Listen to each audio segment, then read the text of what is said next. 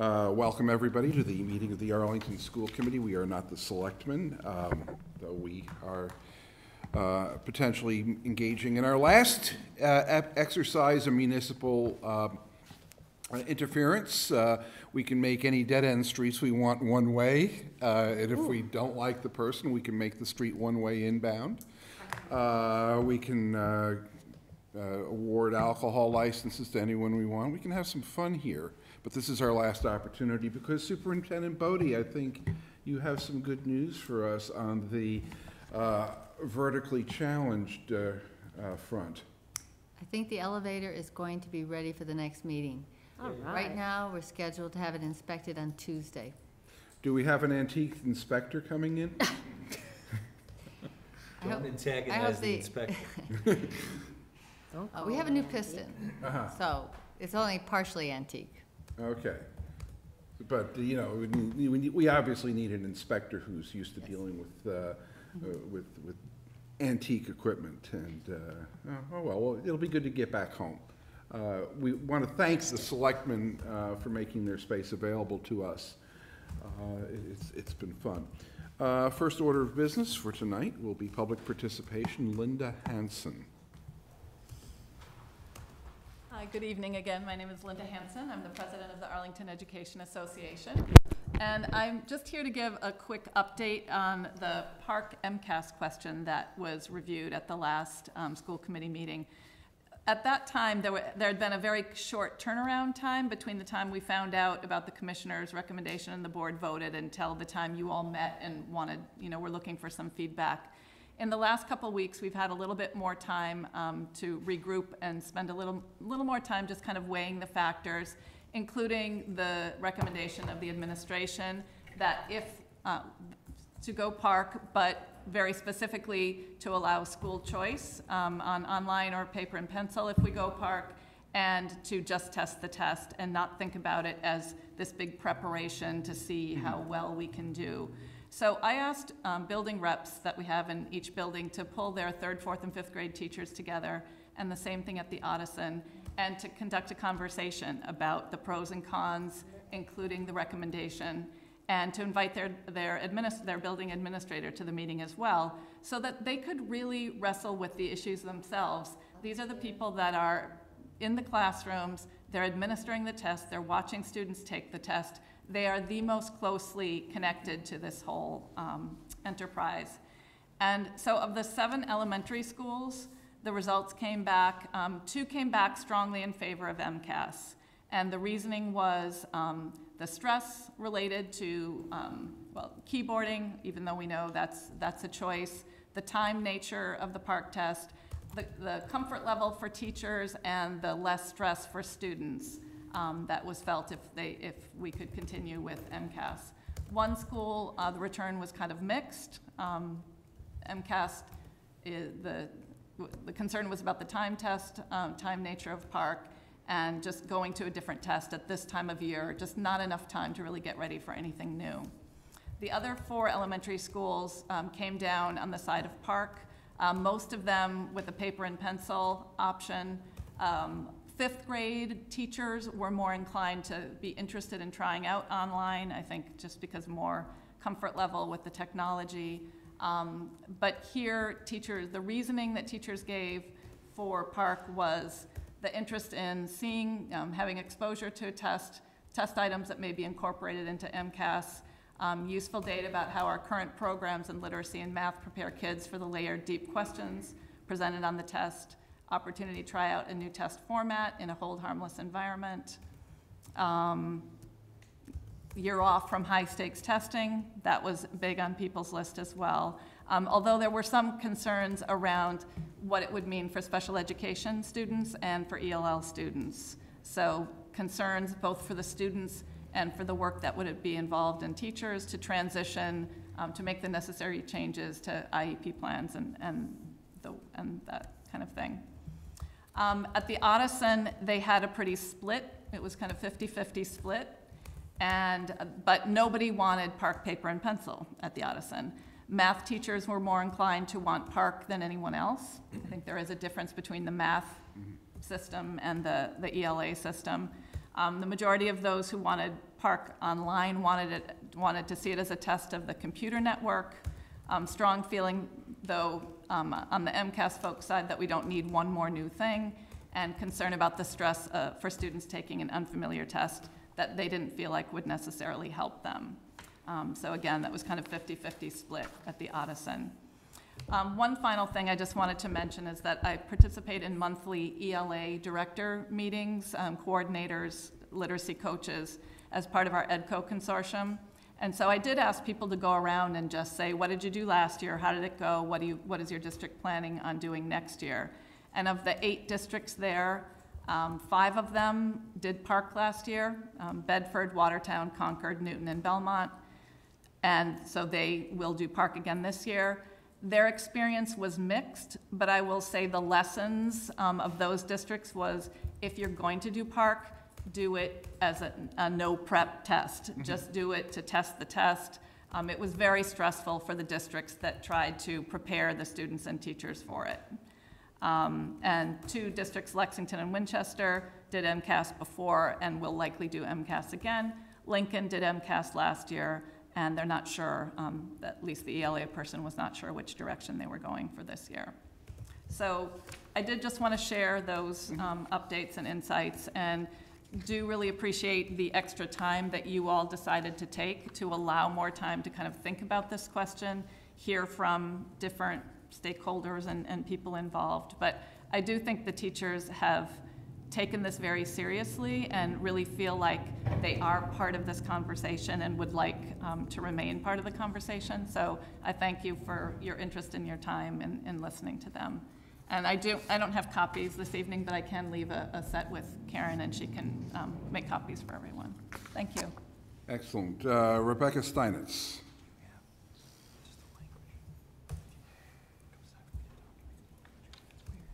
I'm Rebecca Steinitz. I'm a parent of a 9th grader and an educator in Massachusetts. And this is the last time you're going to see me. I have a commitment next week. So I don't like to repeat myself, and you know my position. I think PARCC is a problematic test for many reasons. I believe DESE is pushing districts to switch to PARCC in a blatant attempt to make the parkification of MCAS 2.0 inevitable. And while I'm as certain as many of you that the department's intention is to create a PARCC in MCAS clothing, I'm not convinced they will succeed. Thus, I'm opposed to shifting to PARCC in 2016. That said, I want to talk about what I'm hearing from you all, including Linda just now, which is 2 main rationales for switching to PARCC: the hold harmless provision and technology. And my question is, what do these rationales have to do with students and learning? Accountability matters. I work at a school that has gone from the 9th to the 24th percentile over the last 4 years, and I was so happy I cried when we went from level 3 to level 1 in 2014. But Arlington is a different story. Our district goals for 2015-16 say nothing about PPI or SGP. Yes, we are a level 2 district, but so are Newton, Brookline, and Lexington. As achievement in the Commonwealth rises, these designations have less and less to do with educational quality and more to do with impossible metrics. You can't grow too much when you're at the top. Arlington's accountability problems are administrative and subgroup issues, which matter and continue to be admirably addressed, but do not threaten the district in any meaningful way. Looking ahead, if Arlington students take PARCC, they will perform, relatively speaking, exactly as they perform on MCAS.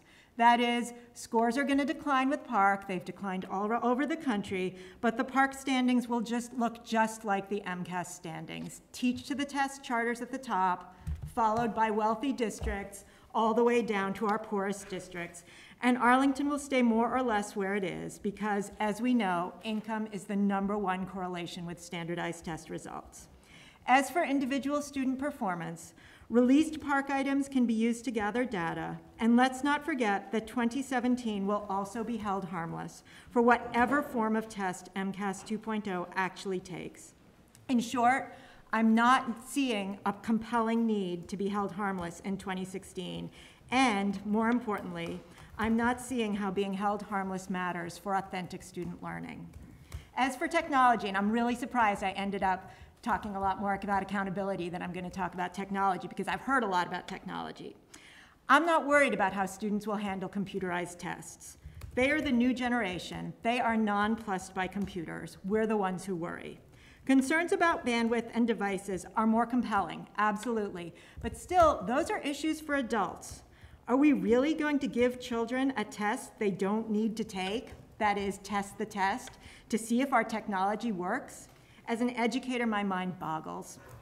In short, I've heard little in official discussions or private conversations to convince me that taking PARCC will benefit Arlington's students. And I hope you will take this factor into consideration as you make your important decision. Thank you. Thank you very much. We go on to the next agenda item, MCAS accountability. Dr. Chesson with some good, wonderful news.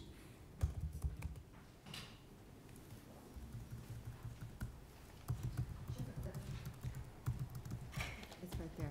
Oh, it's. You can just, Thank you. We have very few slides tonight, and that's usually a good thing. And in this case, it really is. I'll wait till the slides come up. As the audience may or may not know, accountability was delayed this year for a number of reasons, one of which is that there were a number of reports that already automatically come with MCAS that the Department of Education wanted to have available for, move to the right, because you don't want to turn it off. The arrows, I think. There we go. Make sure that all the reports were ready. There was also a crosswalk between the two tests that had to be done to be able to come up with accountability ratings. Do you want me to just go, or do you want to wait for the slides? What would you like to do, Mr. Chairman? Continue talking. Okay. So just to remind everybody that accountability in Massachusetts is based on the Progress and Performance Index, the PPI.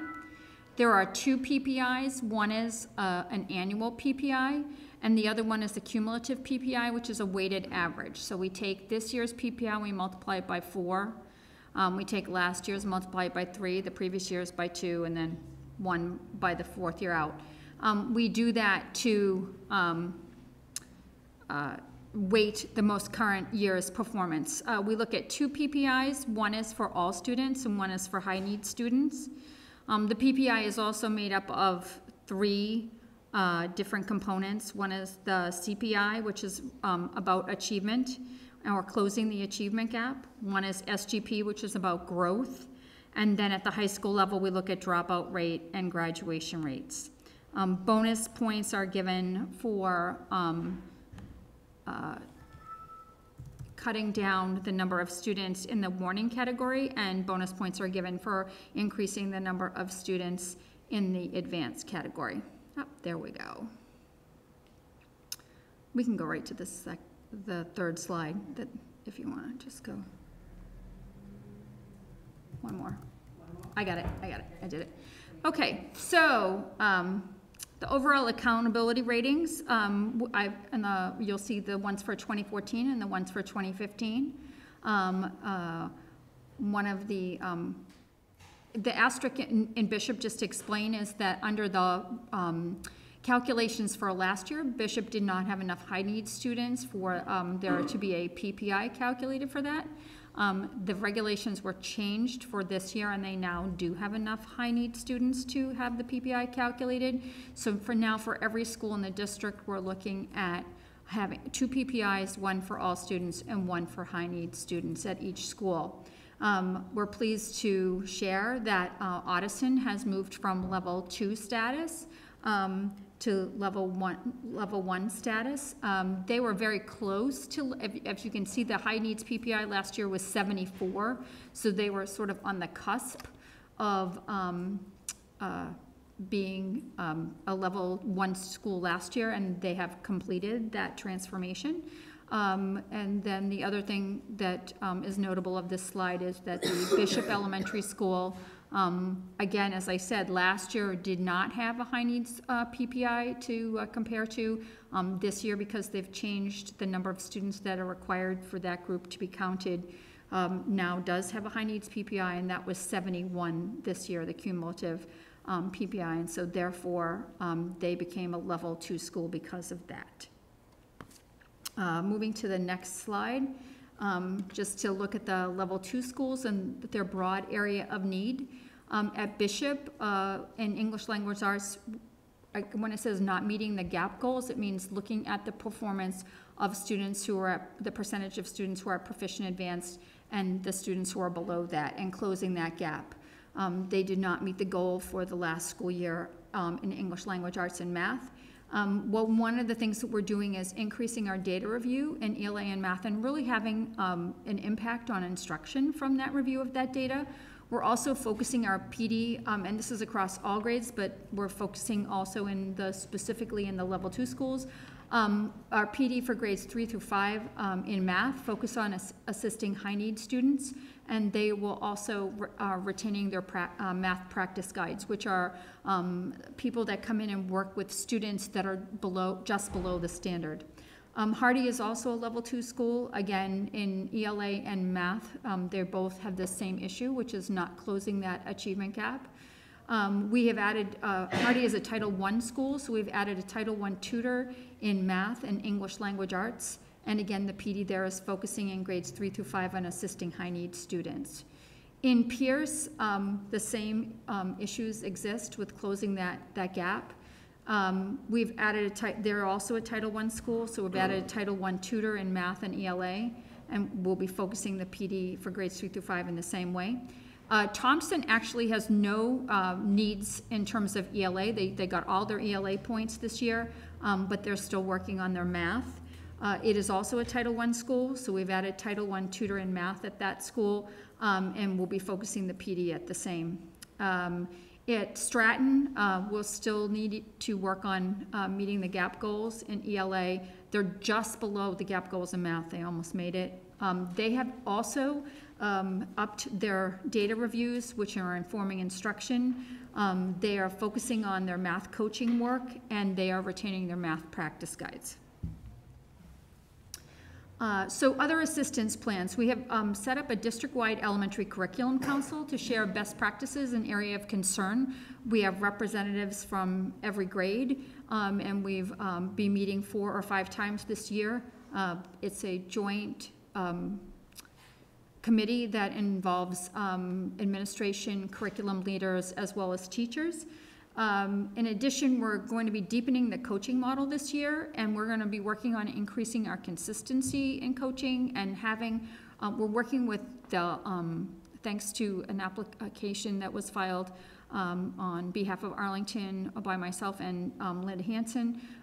We have been accepted into a professional learning network at the state that focuses on coaching and programs like our lab model. So we'll be working with other districts who have similar programs to kind of learn from what they're doing, and they'll learn from what we're doing. We've sent our coaches to a training last week with Mr. Knight, who is from the University of Kansas, who is considered to be the utmost expert in coaching, to really try to keep raising the proficiency of our coaches. And when we review the budget requests for 2016, 2017, you're going to see that we're going to focus on materials that are going to allow access to the curriculum for all students that are even more aligned with the Common Core than the materials that we have now. Budget requests for professional development, and support centered on better meeting the needs of all the high need students. Questions, Mr. Chairman? Questions from the committee? Dr. Seuss. Oh, I just have a quick question about the numbers, PPI numbers here. Are they cumulative for the 2004? These are the cumulative ones, yes. So 2014 are cumulative and 2015 numbers are yes, cumulative? That's when correct. they're listed by schools, okay. Yes, that's correct.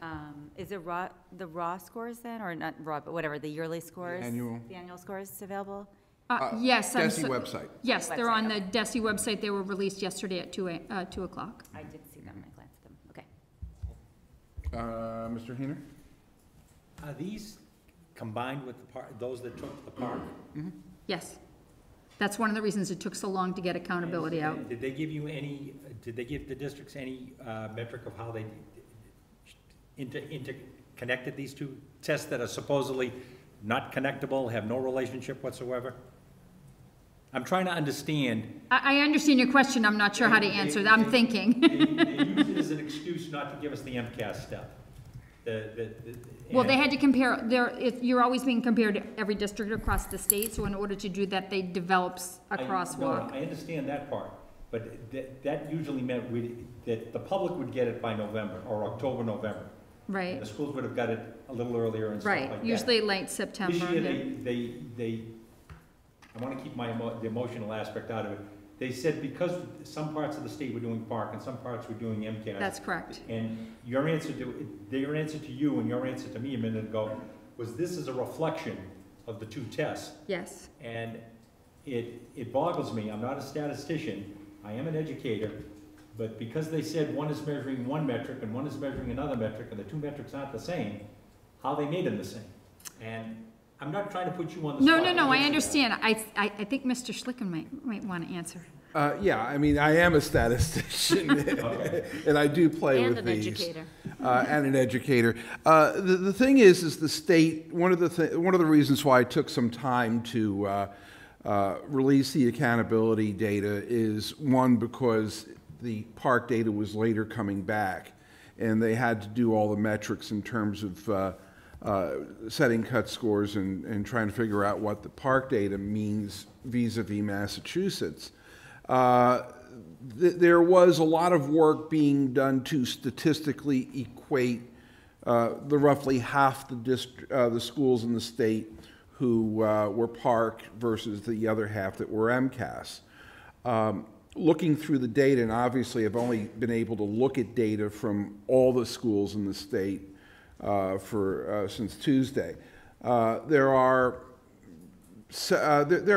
quite a few schools, maybe 60, 70, even more, I haven't gotten a count, that were held harmless on the accountability. Some might have moved anyway, just by the trend of the district. In comparing us to, and I'm looking more at Lowell than Arlington in this case because that's what I paid to do, in looking at Lowell schools vis-a-vis comparable districts to Lowell that were park districts, we're not seeing a lot of variance between the two. I think that they've done a reasonably good job of equating it. There are differences. The fourth grade MCAS is statistically a harder test on ELA. Eighth grade is a little easier, so depending on the grade level, there might be some squishiness in a couple of the accountability numbers. But then again, the accountability numbers and the underlying percentile scores that are driving all of this are also weighted over a 4-year period, so that schools traditionally don't move a lot in any one given year. How do I feel about the numbers that we're getting? I think they're pretty good. Mr. Hayner. Just want to make a statement. If they're able to meld them and put them together, my question to the state is, why the rush? I would say that what you're doing is you're looking at the performance against your peers, and so if you're in the certain percentile, because one of the other things is the percentile ranking, so if you look at an accountability report, it has a bar across and it will tell you where you stand. Are you performing better than 91% of the schools? So they're saying you performed here, so you're better than 91. Is it? I understand that. All I'm saying It's only is, statistics. It's not against the same standards. the issue is, this is where everyone looks at it. Right. I don't want to believe it. Thank you.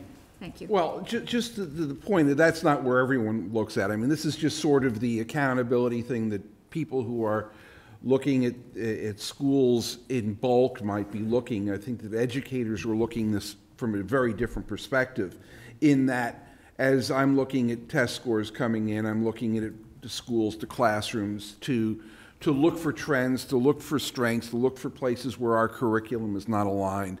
And the better the test is aligned to what you're trying to do, the better the data is going to be in terms of being able to use within the school district to improve instruction, which is really the goal of the test, more than providing realtors with selling points for individual neighborhoods. Mr. Thielman. Thank you, Paul. So a comment and a question. First, it was a sizable jump by the Stratton School in high needs PPI, so congratulations to the team there. Was there a best practice there that can be carried throughout the rest of the district, or do they look at best practices in the rest of the district and utilize it? I think we're sharing best practices across the district. I think that especially how we've designed professional development over the last couple of years, although it doesn't come cheap, it's starting to have a good effect. The other thing is that cumulative PPI is based on annual PPI, and annual PPI is very volatile. Yeah. Like, if you look at a school's annual PPI from year to year, there's a lot of this going on, which is why they do a weighted average. So, part of that is from last year, but part of it is that the 35 was a weighted average and included some bad years from the previous years. So it's hard to tell exactly what, from just looking at the numbers, it's hard to tell exactly what the impact is. Got it. And the second point I want to make is I think we need to congratulate Tim is here, the Addison Middle School on achieving level 1 status. That's an extraordinary achievement, so congratulations to Tim and the teachers and the whole team there. That wasn't easy. It was a lot of hard work, and you did a great job, so congrats.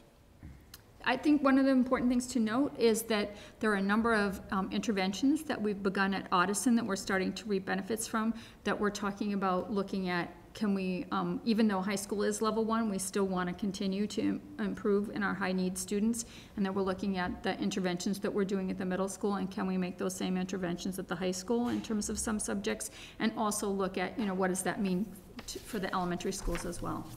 Good, thank you. Dr. Allison Ampe. Mr. Thielman beat me to the punch. I was happy to see that the scores are improving in most schools, or at least holding steady, and especially the Stratton made a big bump. But it was awesome to see the scores for Addison and see it rise to level 1. And then the other question is, so we don't have growth scores yet, right? SGPs? Yes. Mm-hmm. I actually presented on those, I believe, at the last meeting. The last time I presented MCAS, when I presented all of the MCAS reports, and the SGPs were in there. By school, I thought we got it by school. Yes, But by school and by grade. By subgroups.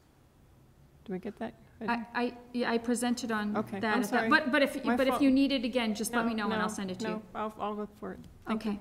They all break down in the accountability as well, because the growth is half of the ELA and math calculations, and you do get bonus points for improving your growth, for high growth.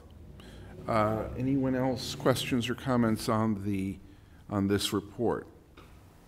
Hearing none, thank you very much. Thank you. Next, we took a vote in executive session at our last meeting, which we need to repeat here in open session. Mr. Thielman. Per Article 2 of the agreement between Superintendent Bodie and the school committee, moved that the school committee notifies the superintendent that we desire to continue her employment beyond June 30th, 2016, and enter into negotiations with her on a contract extension. It's a motion by Mr. Thielman, second by Ms. Starks. Mr. Hayner. Question, are we going to put any term limit on this motion? No, this is just purely a motion to declare that we desire to continue her employment and to begin negotiations. Anything else beyond that would be subject to preparing for negotiations on the part of the committee, and would be done in executive session.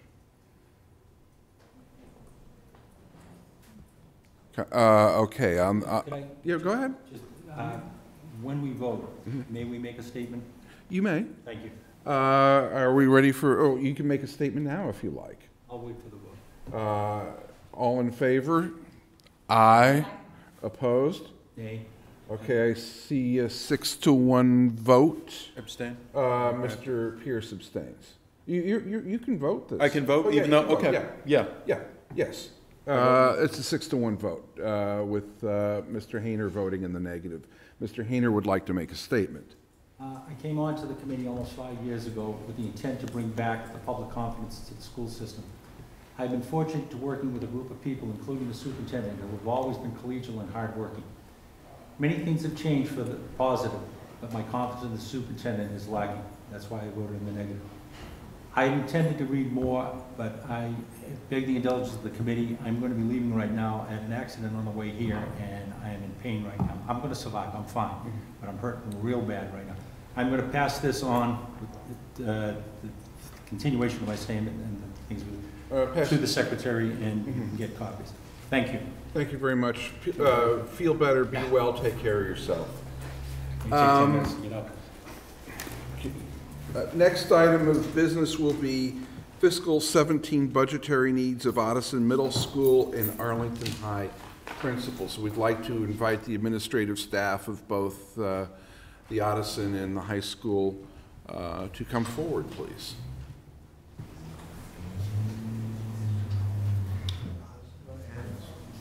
There's administration to it. I mean, they have to do. Of course,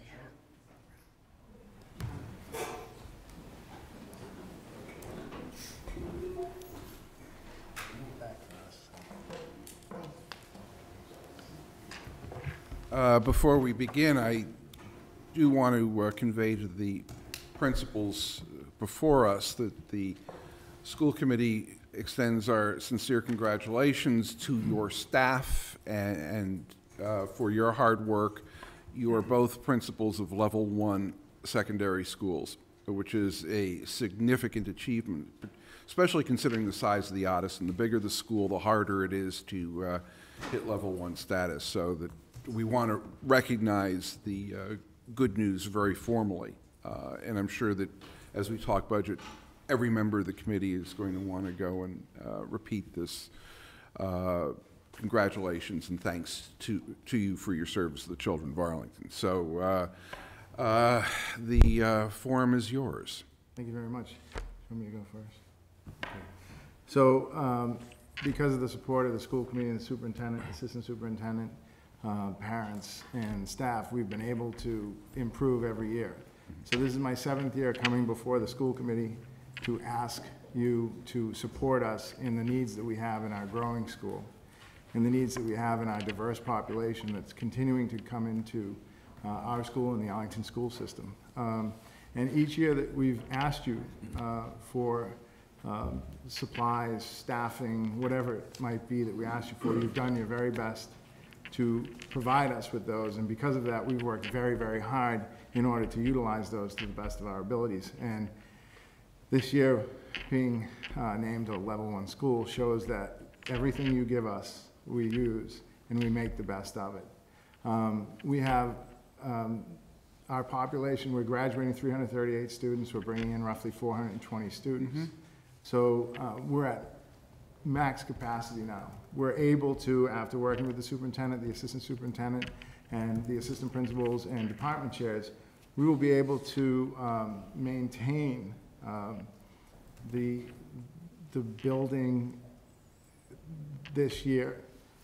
But we do need additional staffing, and we do need additional supplies, because it's going to affect every aspect of the building. It's going to affect paper usage, textbooks, lockers, supervision, for staff supervising students in the library is going to become an issue, because we're going to have more students in the library. We're going to have more students in classes. We have a higher needs population coming in, just percentage-wise. The more students come in, the more high-needs students are going to come in. We have a larger population of school refusal, hospitalizations, social and emotional needs that we need to address. And in order to address those, so that we can, and a common theme of the school committee as well has been everybody needs to progress. And that's the reason why we made level 1, not just our high needs population, but all of our population. And in order to maintain that and use the data that we get from our classroom and that the teachers get from their classroom, in order to be able to differentiate and do what they need to do, in order to bring the type of instruction that they need to do in the classroom, we need to maintain the level of class size that we have now. And this is with minimal staff. It would be wonderful if we could have 4 clusters in 6th grade, 4 in 7th, and 4 in 8th, because that really would be the optimal cluster size. We haven't been able to do that. To this point, we've had, last year we were able to add a 4th, 2 years ago we were able to add a 4th cluster to 6, which really helps with the transition from 5th to 6th. We want that small personalized instruction. We went to a house system. We developed the advisory in order to help this. With the growth of that, that means advisories are going to be bigger, the houses are going to be bigger, and if we don't have additional staff in order to break that down and make it smaller, we're not going to be able to do that. So as far as the additional cluster teachers, we really need 2.0 FTEs for an 8th grade, potentially 8th grade half cluster.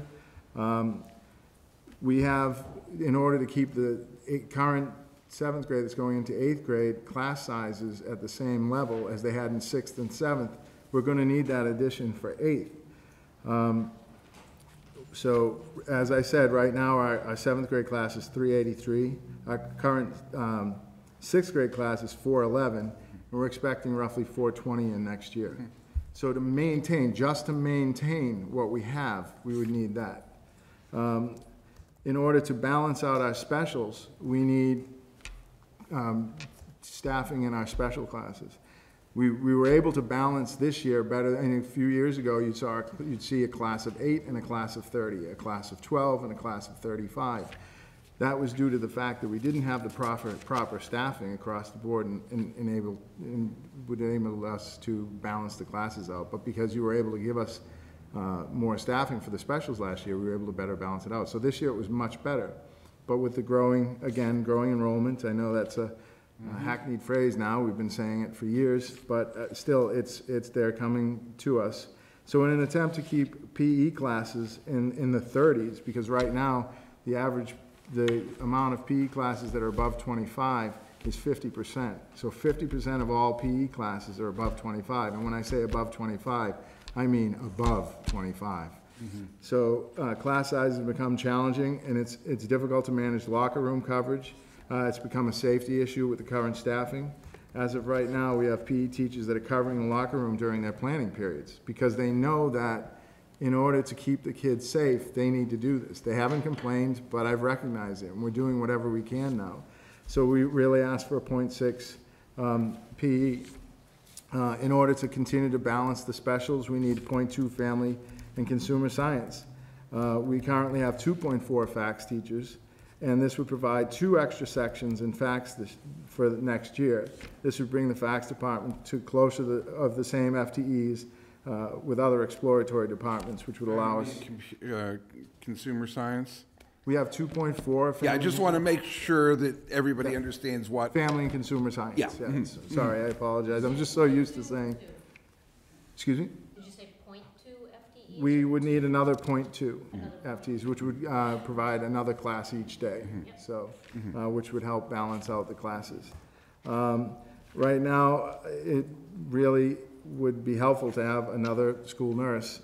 I know that this is a lot to ask, but to ensure an appropriate student coverage ratio, the district needs to add an additional school nurse at the middle school. Without this position, the district will fall below recommended state and federal school nurse staffing and student levels.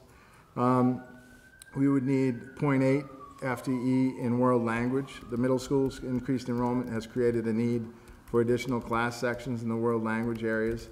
So we look to add an additional 0.8 Spanish and French teacher. Catherine Ritz has worked really, really hard to build the foreign language department. From the time that I've started till now, it has grown immensely, and we would hate to see anything affect that. We would need 0.4 digital media computer science. So the increased enrollment has created a need for additional class sections in the digital media computer science area. Therefore, we are requesting additional 0.4 FTE for this need because we're trying to grow that. We have a really strong 6th grade media computer science program right now. We would like to grow that to 8th grade, and then eventually 7th grade as well, so that they have it going up, so then they can feed into Matt's program at the high school. So it's really, you know, he's pushing me to do all this. I'm trying to keep up with him. And we also need a .5 social worker in the wake, again, of the increased anxiety felt by students and in response to the rise of school refusal and hospitalizations. We're requesting an additional .5 social worker. The guidance counselor social worker caseload is currently 300, roughly around 300. And if we do not add this .5 position, next year's numbers will be over 300, which is above the contractual limit. Other things, as I said, with the addition of the students and needing staffing for those students, Matt and I were talking earlier. So if for every certain amount of students, you need an FTE in order to take care of them, you also need supplies and other things in the building. So we would need additional lockers for the girls' and boys' bathroom. I was down there a couple of weeks ago looking at the lockers. They seem to be over 50 years old. Most of them you can't even use. They're in disrepair to the point where I'm afraid somebody's going to get hurt. In the student hallways, we may require an additional 40 lockers for students to use for their books, personal property.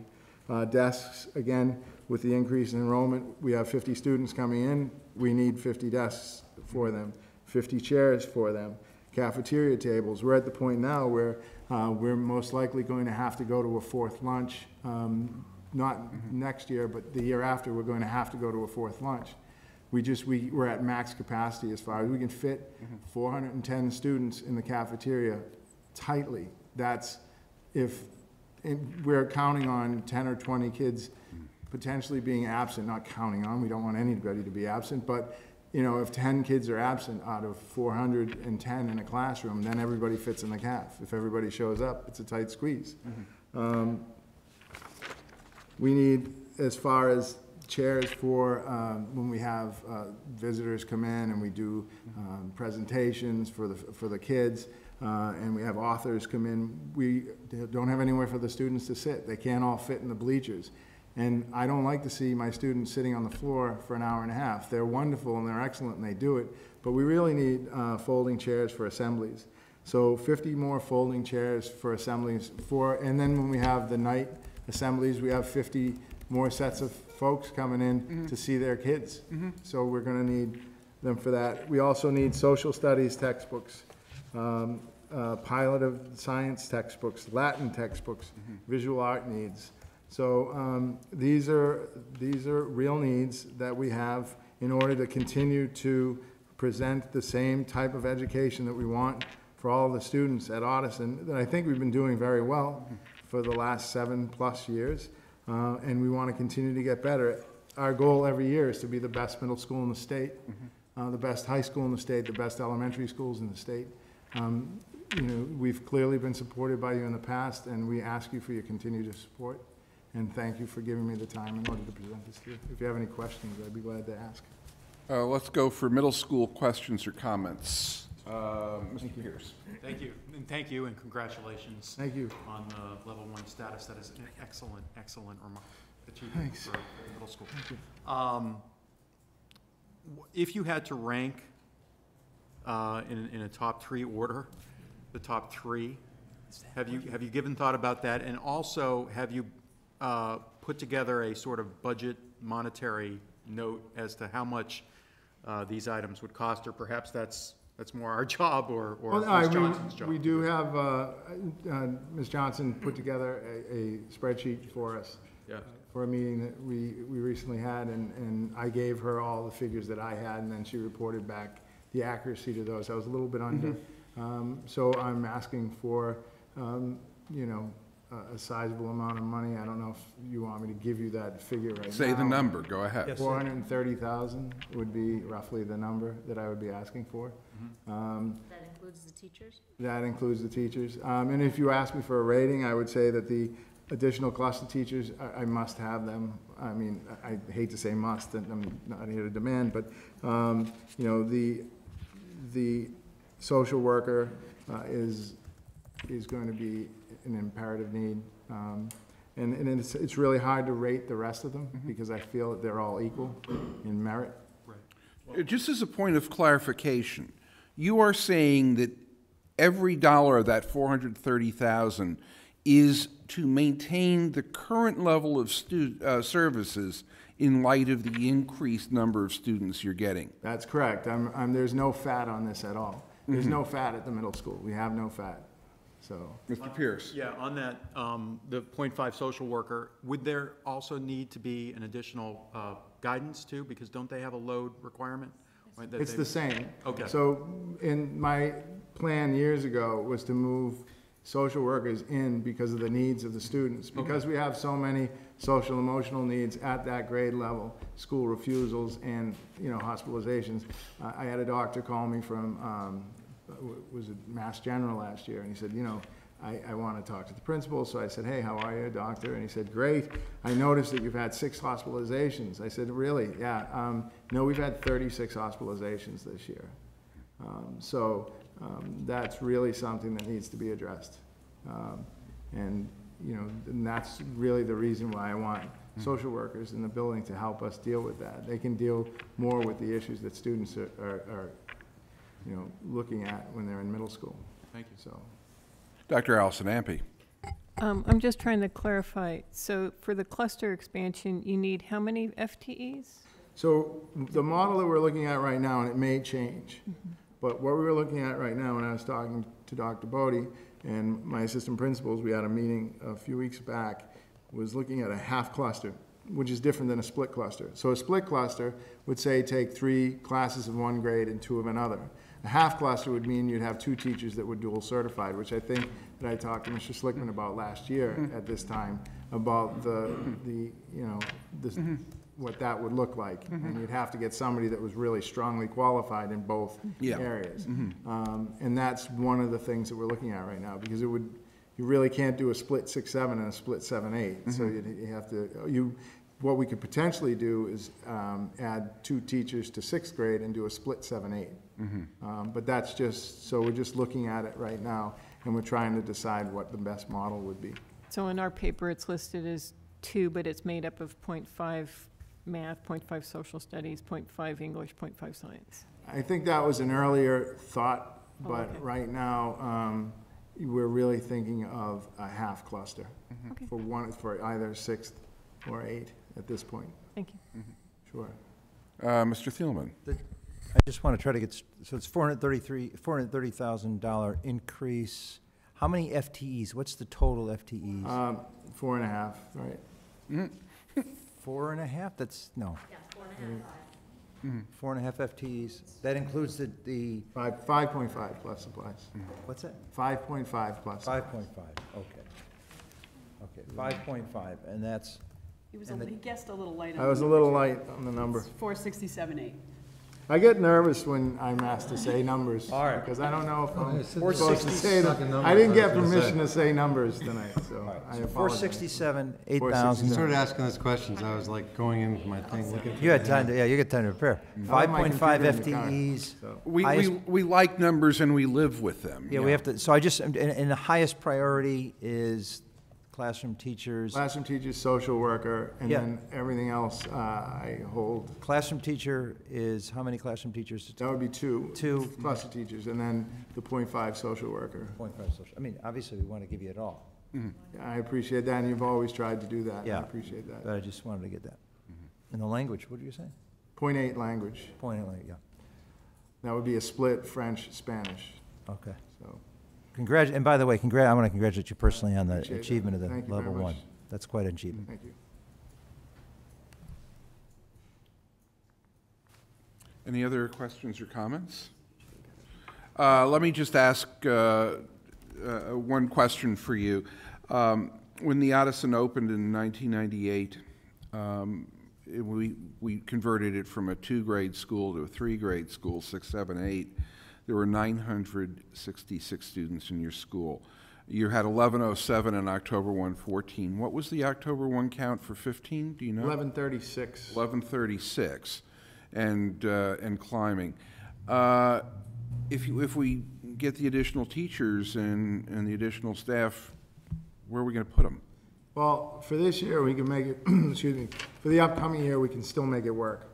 If I have to move some teachers, I've already talked to some of the department chairs on how we would move teachers. We wouldn't need to divide any of the rooms at this particular point. However, the following year, in conversations with the superintendent and the assistant principals and department chairs and, the high school principal and elementary school principals, we would need to think about, would we need modulars? What would that look like? Yeah. Who would we put out there? Where, we know where they would go roughly. And then 10 years down the line, would we be able to maintain that, or would we need to open?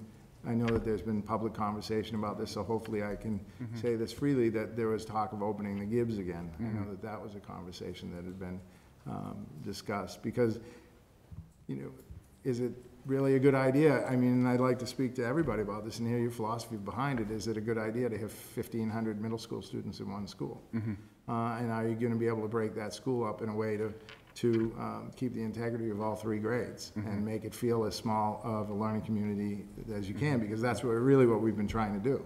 I mean, by starting the house system, which has been hugely successful, and having grade level meetings to deal with grade level issues, that's been hugely successful, and adding in the advisory, we've been able to maintain that. But when you get up to 13, 14, 1,500 students, is that going to be tenable? Is that going to be something that you're going to be able to do? And I mean, I have my theories on that and my ideas on that, and I would love to hear others' ideas on that as well. Mr. Thielman. One question for you. So a bunch of us all of us are wrestling with space and enrollment issues, and so there have been a lot of different ideas thrown out. And you're not ready to answer, so you don't have to. Maybe you can think about it. One idea is, and this is not next year, but it's at some point in the future, to separate the 6th grade, to have a 7th and 8th grade. Another idea is to separate the 8th grade and put it with a high school. Those are ideas, not proposals, and not for FY17. So I'm just wondering if you could give some thought to what's best educationally, and let us know at some point. Well, in my experience and talking to other principals in middle schools that made it split, a friend of mine was a teacher in a middle school. I was a teacher at the time, and his middle school split because it grew to be too large. And they moved 6th, 7th, and 8th. So then they had to decide who to move. What teachers do we move? What students do we move? What specialists do we move? And it was really messy. And the teachers in one school said, why did we have to stay here? Why didn't we get to the new school? Why do we have to stay in this old school? Is there something wrong with us? And then the teachers in the new school said, why do we have to leave our friends? Why do we have to leave where we were comfortable? So there was a lot of morale issues, and it was really tough for the parents, and it was really difficult for the students. So in the experiences that I've had, because I've been involved in a situation where we had to move an 8th grade class. I'm not saying that we moved the 8th grade, but potentially you could move a 6th grade class, to the Gibbs, say. And this is a conversation that I've had, again, just thinking out loud, not saying that this is something that we would definitely do, but just thinking of moving a class. So now you have that transition to another school. And I know that the argument would be, so now there's another transition that students need to make. Now they need to transition into the Audison, per se. But, having them have an experience that's all their own in a situation where you can deal with all the transition factors of going from 5th to 6th and all the needs of the 6th grade students, and having a school that's just designed for those needs. And that's really what we're attempting to do now at the Audison with the house system, and having the clusters anyway does that. But now this is a whole situation that's geared just toward them. There's no distractions from anything else. And at that point, I think that they would be stronger and more ready for another transition if they had a whole year just for themselves. And this is done, I've seen this done in other districts. Again, it's a 5th, 6th, so you do 1 through 4, 5, 6, and then 7, 8. And that's still another transition. And students are resilient, and I think that they would be ready for that additional transition. So that's something that I thought about. Moving the 8th to the high school, I've seen that before in another district that I've been in. That didn't work out as well. I don't know. But I really think that moving a grade, so now you know specifically which teachers you're going to move. You know specifically which specialists you need to move. There would be difficulties, but I think there would be fewer difficulties in that type of a move than if you moved 6, 7, and 8. Thank you. So, sure. Well, we have here one last question. Sure. We're looking at Park MCAS. Sure. Do you want me to be completely selfish? Go ahead. Okay, so, I mean, as an administrator, I'm looking at Park Again, there are going to be infrastructure problems. There were problems when we first brought in MCAS. There were things about MCAS that people didn't like. It took years for people to grow used to MCAS. So there's always going to be trepidation, there's going to be fear. We've done a lot of work with the Common Core. We've done a tremendous amount of work in all the schools toward the Common Core. And when you talk to the department chairs, who are really the experts in this, when you talk to the department chairs, they really feel that all the work that they've done has led them to a point where park is the next natural progression, the next natural step. If you talk to Matt Coleman, he'll tell you that there's 7 different ways to answer questions correctly on a park test. Wow, I almost did that. I almost said park MCAS. On a park test, that is not true in MCAS, which allows the student to think differently than they would. As far as, again, selfishly, administratively, park test was far easier for us to give. I am in fits and starts during MCAS because I'm so afraid. One year I had to call Kathy and say, Kathy, we lost a test. And she said, well, you're going to need to go to MCAS school. And finally, I think That's what Desi used to do. They used to make you go to MCAS school. So, so I would always be so terrified that I'm going to, and every day we have to count everything and go through everything. And again, I know this is a selfish thing, and, this is difficult for myself and my staff, but it really is something that is so cumbersome that it takes, the guidance staff away from, because I need to use guidance to help me count the test. I need to use guidance to help me implement the MCAS. So now students are coming down to talk to guidance. They're not there. They're, as much as they should be, because they're helping with MCAS, because something has to give. So this really is something that would be helpful to us. Again, I know that Laura's been really looking into what it's going to take to be able to, and this is something that she's thought about quite often and talked to us about. What are we going to do about technology? I think she has some answers. So from my perspective, and, again, the real experts to talk to on this would be the department chairs. But I really feel that this is our next natural progression. And again, from a purely selfish standpoint, we would be able to maintain a level 1 status for at least 2, if not 3 years. And I think that would be nice. I would like to be able to say that. So those are my thoughts. Thank you. Thank you. Anything else for the principal? Dr. Janger. Well, first, everything he said until he started talking about clusters and specifics, you just change it to high school, and I'm pretty much going to say a lot of what Tim said. Also, we're talking a lot about congratulations in level 1 and level 2. If we deserve any credit for being a level 1 high school, it's because of the work that's done by the middle school and by the elementary schools. And once folks get to us, we have such excellent students who are doing so well that we're able to really focus on a very small number of them who are not being successful in order to really focus our energies. The other thing I think that's important when one is level 1, they have an opportunity to sort of talk about the broader picture of these sorts of ratings. I mean, Arlington High School is, not only a level 1 school, but on lots of other ratings. We rose up to 19th in the state on MCAS scores. We were a gold medal school in U.S. News. We were a top school in Newsweek. And none of this is because we've done a great job. It's because we have a great district. But the other thing to realize is that depending on how they write the algorithm next year, and depending on how they fiddle the MCAS and the park next year, we have every reason to expect, with the rising expectations of yearly progress and everything, that we will, as a result of some subgroup or another, trip and be a level 2 school. And so I think it's really important for us, rather than sort of looking at that final score at the end, to use that motivation to look at how are we doing with those subgroups. So that's just, it's the thing you can only say when you've got level 1. Every year I get level 1, I assume I'll be level 2 next year, and it's important to say that to everybody. So that said, the things that we've been focusing, so first of all, the things we've been focusing on in the high school. We've done a lot of work this year on social emotional support, on creating a stronger social emotional environment and set of relationships within the school. We continue to work on implementing more effectively digital technology in order to make a more engaging and effective instruction. And we've continued to do an awful lot about focusing on high-need students. looking at both social emotional issues and learning issues, and making sure that we have the right settings and the right programs in place for all of those. I don't envy the decisions and choices that you and Kathy Bodie have to make. The district has sort of an impossible combination of, you know, short funding, tight salaries, short staffing, enrollment that's going up, and ancient buildings that don't fit all of the students.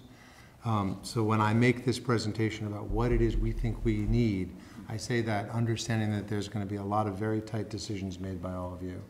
And so I welcome decisions and questions. I'm a little bit shy about asking for almost anything, knowing that the middle school is almost going to rival the high school in size relatively soon, even though they have only three levels of students. That said, I think I'm just going to go right into sort of the numbers and the explanations behind the numbers. So this year we've experienced, depending on how you count and which version, an enrollment increase of 48 students over last year. We expected an enrollment of about 24 students.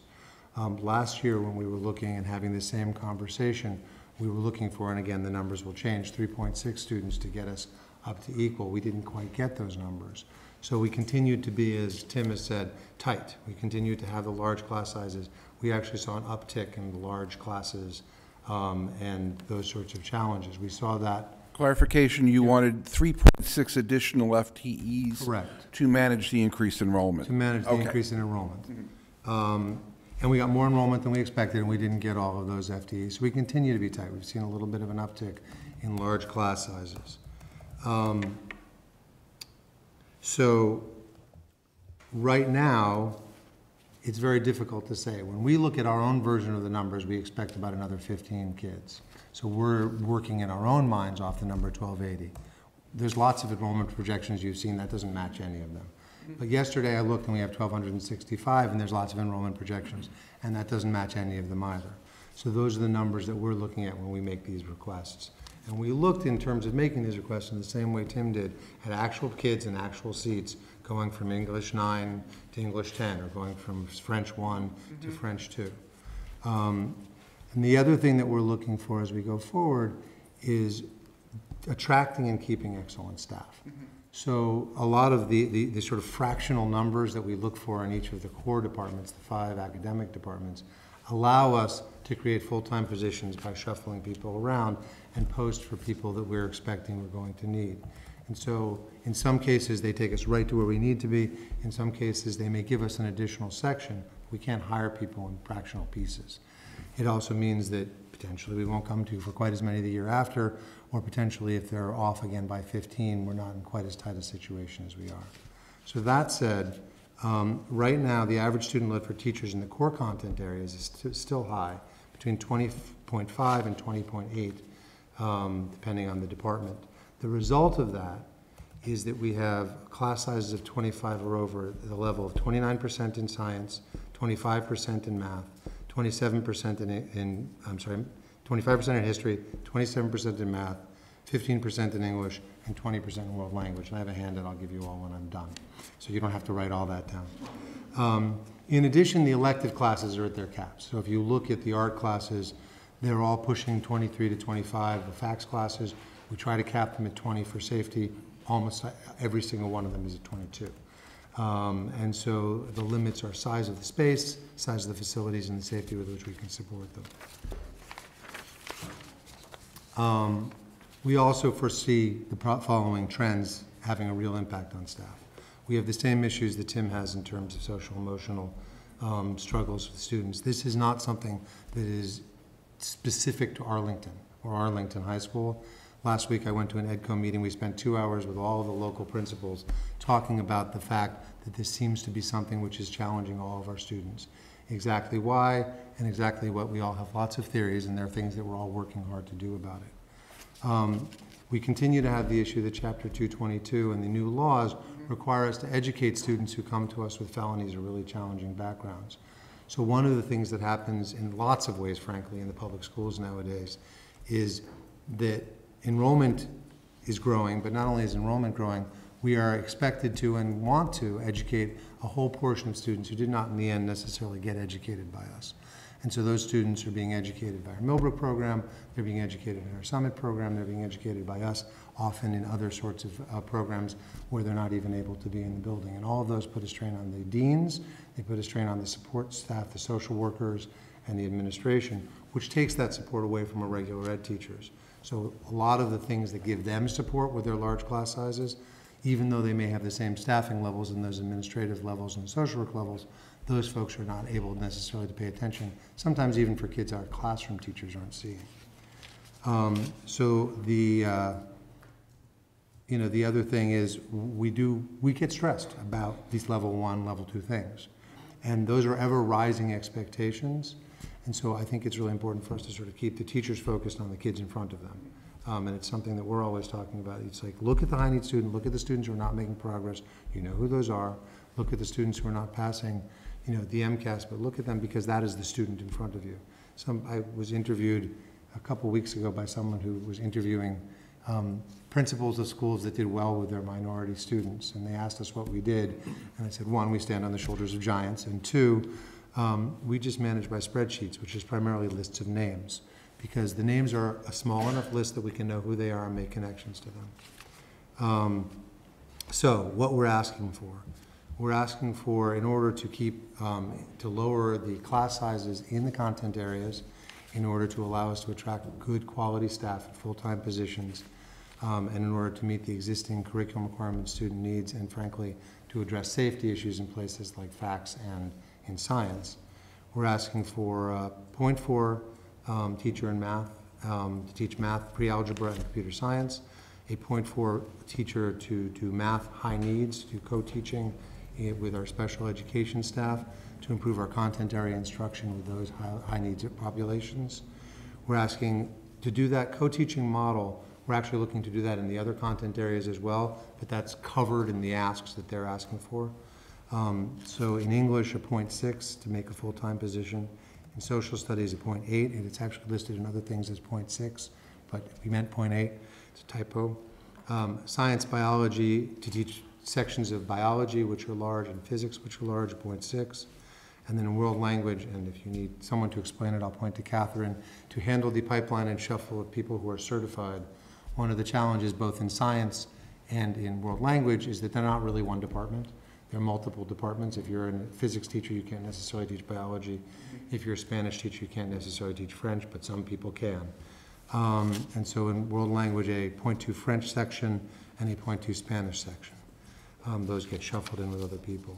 In addition, it would be extremely helpful in terms of reducing stress and giving students opportunities for electives to add an additional 1.4 FTE, which we're looking at right now is an additional section of culinary and family and consumer science. This year we had 80 students request those classes who were not able to get them. They flow into other electives. And then our art department would like a 0.6 position. They believe they can fill that in art, again, to add additional sections. Those would be dependent really on enrollment. In addition, in that 1.4 FTE, I would like to make a case for a 0.6 industrial arts teacher to continue to expand and develop our makerspace program. Right now we have that space teaching both woodworking classes and then uses an interdisciplinary space so that our STEAM programs, science, technology, engineering, arts, math, can actually fabricate the things that they're designing in CAD classes and in other things. That area is in use all day long, every period of the day, with Mr. Tassoni supervising, doing things for physics classes and sculpture classes and engineering classes and other programs like that. We'd like to be able to offer classes in there. The challenge right now is we offer 2 sections of woodworking. When you have those 2 sections of woodworking, the space is largely shut down for classes. In addition, we have people like Frank Tassoni and industrial arts teachers are hard to attract, and so we'd like to start developing that programming and that population so that when we go to the new building, we know really what that sort of multidisciplinary space is going to look like, and we have the staffing to really be able to develop it going forward. I like your optimism about the new building. That's We're going to get a new building. It'll be in my career. yeah, okay, good. It'll happen. Good. And then this is here on my list, but it's not there on many of the other lists, and I'm saying it only because it's something which our staff has requested and our department heads have requested, and we understand the realities of administration. There are a lot of things that put a lot of stress on our staff right now. We have large class sizes, we have increasing needs among students, and we have the building, which is a rough place to teach, especially with the elevator broken lately. We could make them all a lot happier by reducing their class sizes by 10%, but that would require us to hire 10 more teachers. The people that are the sergeants who do the care and feeding of the teachers and make them less stressed are the deans. And so when I was actually shocked last year when we had this whole conversation with the staff that teachers were asking for administrators. Teachers never ask for administrators. And so they asked again this year, and the department heads asked again this year. So I know the challenges, I know where we are in terms of realities, in terms of budgets, but it's in there. I know it's not on the other list, so I want to just know I'm not talking out of turn there. I just put it in there to be respectful to people. So those are our main areas. The other things that I want to just emphasize are in terms of social emotional support. This year we rearranged our schedule to create a 5-day schedule. The research and other things say that that alone is a stress reducer for kids, particularly kids with executive function and organizational issues.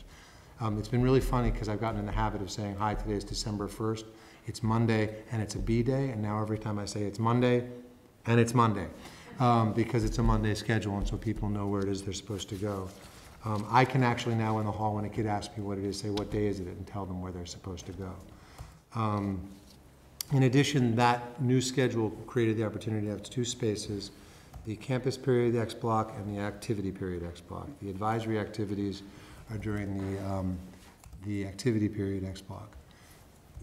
A group of teachers has been developing a coherent program of activities that are focused on creating connections and relationships between staff and students in the school, finding consistent communications around things like planning for school and activities, and fostering a positive school climate. It's been a pretty remarkable success, particularly given, frankly, about the most difficult year I've ever experienced for the beginning of a school year. So that group, we really want to make sure that we continue the support, and we need funding in order to keep them able to really develop the curriculum to reach out to folks. We've been working with Rachel Polliner, who wrote the book, as a consultant, and she's done a fabulous job of really turning this work on advisory, and they're frankly doing the same thing at the middle school, and Catherine Ritz is leading the group there and working with her as well, as a tool for teaching our staff how to run and address those needs in lots of contexts. Because when you have a conversation about how to lead difficult conversations in advisory, that translates into class. When you have a conversation about how to, have students get to know one another in class, how to deal with difficult students who are oppositional in class activities. Those are all things that transfer into a stronger social emotional environment across the realm. In addition, when students get used to having adults in the school ask them how they're doing every day and knowing who they are, they're more likely to expect the school to do that as a matter of course. Digital technology is something, and I appreciate the incredible amount of resources. I got to give the nod to Dr. Chesson for helping us with this. We've come a remarkably long way in 2 years.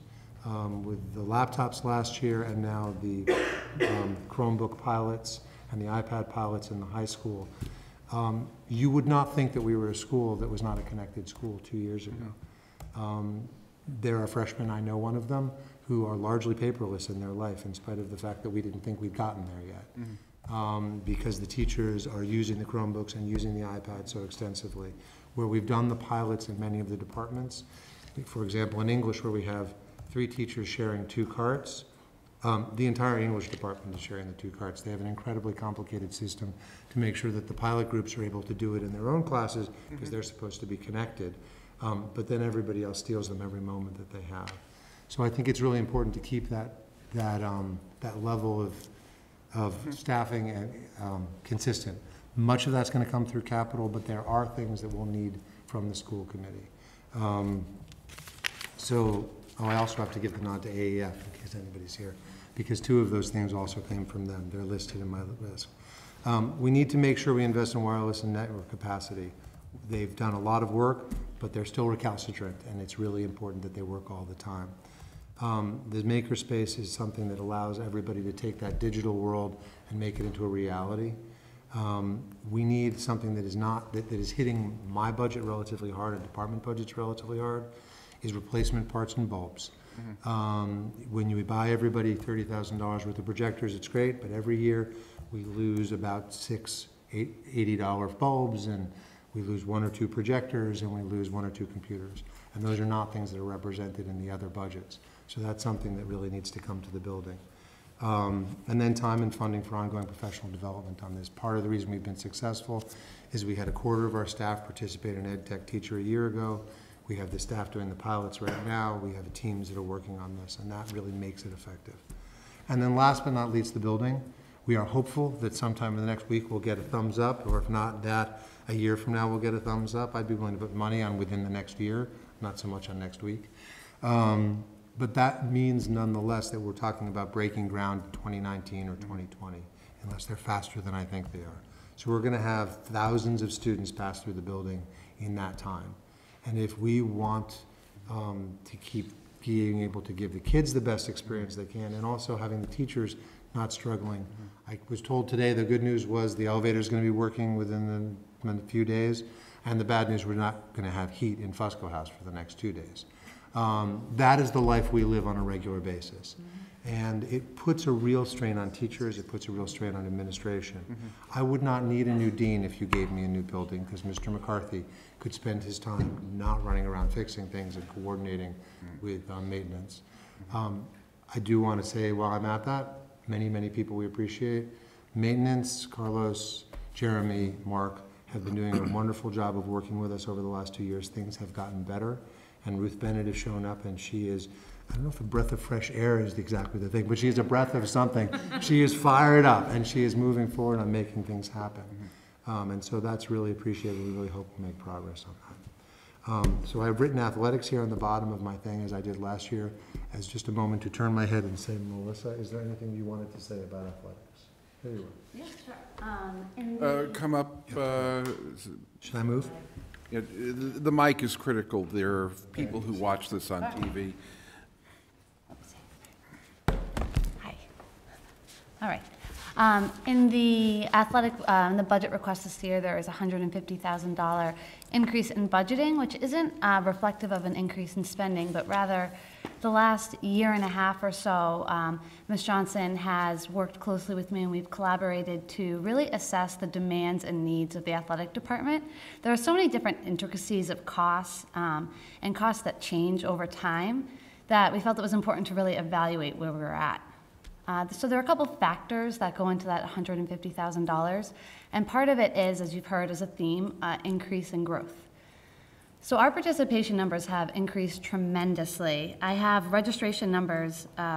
Last fall, we were very excited when we cleared 400 registrants, and this past fall we cleared 524.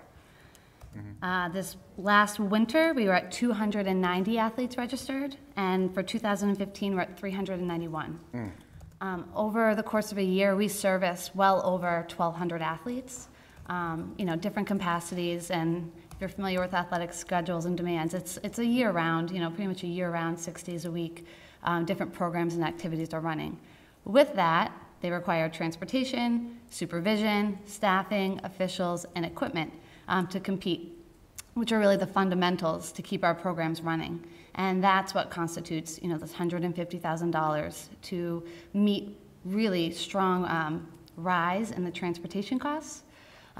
Relative costs increase over time of equipment. We have increased some coaching positions to maintain safety and supervision. And then just really outfit uniforms, just the things that we need to meet these numbers and service these student athletes. Okay, on the high school, questions or comments? Mr. Pierce. Thank you for being here and sharing this with us. Same questions that I had for Mr. Roger. Your top three, if you had to pick. I was going to try to remember what they were. And give us a number. What's the number? From the number I started calculating when we were here. It's roughly 724,000. And how many FTEs is it? I'm sorry. 5.4. My count is a little different than his count. So my count is 4.8 FTEs for a total of 683,000. 110. It's up in some and down in others, and so. Right, so if you take out athletics, I calculated off of the spreadsheet, so we can go around, but if you take out athletics, it's about 370,000, is that correct? Roughly. Okay. And that's for the entire ask. You asked for priorities, so, I mean, it's hard not to ask for folks to fix the building and keep fixing the building, right? We need, you know, doors fixed and bathrooms repaired. So, I don't know if that counts as one of my priorities. My first priority is certainly staff. And within the staff, particularly the 3.2, to allow us to hire full-time staff in the content areas. That is our main ask, really. The second's, you know, some of the other things like the advisory money is pretty short money. And then this, other than continuing advisory would be huge, but that's short money. And then technology, continuing technology, but that's not necessarily here, that's capital. Thank you. So I think you asked for 3, I gave you 4. Great. Dr. Seuss. I had the opportunity to look at your school improvement plan, and I was very impressed by the level of detail and aspiration, and it was just a very impressive document. And the question I was going to ask, which I think you've already answered, is how you felt the 5-day schedule is going, but it sounded like you feel like this is something you want to continue. Yeah, I mean, it's gone remarkably. A survey at the end of the year, but It has gone remarkably well. We're going to do a survey actually in January. But the union did a survey, which was more about staff stress. And people came out neutral on the schedule and neutral on advisory, which to me is a win. Given that it has been, I mean, this year has been very funny, right? We had the late start. We had more interruptions to the schedule than a usual fall. That is very noticeable with an advisory schedule. A lot of things hit that schedule, which would have made it, if it was going to go wrong, it had every reason to go wrong this fall, and people have been fine with it. It's not something we're considering changing at this point. okay, good, thanks. Anyone else? Thank you very much. Okay, make Thank you. a couple comments? Dr. Bodie. I also want to add my congratulations, but I think that one of the things that you've heard tonight, which I think is a very important thing that I want to point out, is that certainly we're very focused on providing rigor and helping all of our students to struggle, but we look at it very holistically. There's a lot of thought around social emotional health classes themselves so that students can make good choices. So I think that one of the things that I think is to be complimented in both the middle school and the high school is that they really have a very broad view of what education is. And in athletics, certainly the work that Melissa has done in Captain's Council and leadership training really has an effect with the whole high school, but it will have a profound effect on the work that they do and how they move forward. And actually to that, since she's here, I highlighted the newsletter, but she is receiving the statewide Ted Damco Award, which is quite an honor in the MIAA. This will be awarded in March. They choose one athletic director in the state, and she was nominated and they went through a vetting committee, and the award was given to her. So I want to congratulate her, and it's quite an honor for her as well as it is for the school. Thank you. The work is very good. Also, there are some people had to leave, but I think it would be great to have people that are here tonight introduce themselves, because they are very much part of the team that makes this all work so well. And so maybe we could just go around and start with you, Larry. Larry Weathers, Science Director, K-12. People will not be able to hear this, so. Oh, let me introduce them then. Yeah. Okay. All right. Larry Weathers, who is our Science Director, K-12. Diane Johnson, you know, Linda Hansen, and of course Allison Elmer. Our Director of World Languages is Catherine Ritz. Stand up, please. You've heard her name mentioned a few times tonight with respect to the advisory at the middle school. And our new Director of Social Studies, K-12, Denny Conklin, who will come before you at some point this year Stand to up, talk a please. little bit about social studies. I can't see who's back there. Trish Bellarossi. Oh, Trish, yes. Trish Bellarossi, who is our lead teacher in family and consumer science, and has both worked at the middle school and the high school. And we had three of our assistant principals from the middle school here tonight: Maureen Murphy, Jack Flood, and Wendy Salvatore. So they're all very much part of a team working together. And I think that one thing I can say is how proud I am of them. It's quite a great group of people, and I include all of our elementary principals as well, who work very well together, very collegially to make the best decisions we can for the district and our children. So thank you all. Thank you very much. Thank you. Next item on the agenda is Park or MCAS decision. It's the intent of the chair to ask for a vote on this at the next meeting, which will give the elementary principals as well an opportunity to have a say before we actually make the vote. But at this point, seeing that we have already started the discussion and this isn't the final discussion, we have obviously one bit of new information before us is the status of the Ottoson.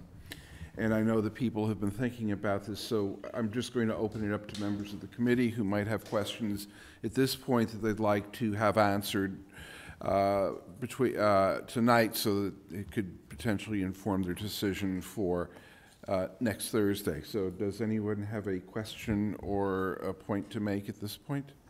Dr. Seuss. I'm just confused. The size of the Ottoson, what are you referring? Excuse me? Oh, the level 1 status, and Oh, because got of it, the got it.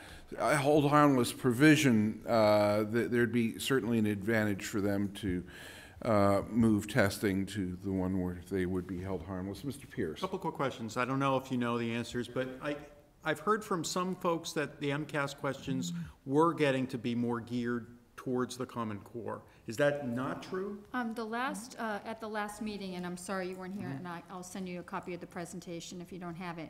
I did a presentation on Park, and while there has been some movement in MCAS, I showed two math questions, one that was from MCAS and one that was Park. There's a distinct difference for the very fact that the Park question has more than one right answer, and the MCAS question only has one. Yeah. But also that the level of reading and what you need to do with nonfiction readings is quite different from Park and MCAS. So while there's some slight movement, it's not, the test is just not designed to be the same kind of test. Okay. And why would the state say, I mean, I can presume why, we're going to hold you harmless if you try this new test that we'd like you to try, but we're not going to hold your scores harmless if you continue with MCAS? Because one is a new experience and you have a test that you have not experienced, and it would not. But every test is a new experience. Unusually, yeah, but it's the type of test is quite different. Right, and there are going to be two sets of English, two sets of math tested, right, with Park? Yes, there's a. Instead of just one with But MCAS. the testing window is just one, it's just one testing window, yes, that's correct.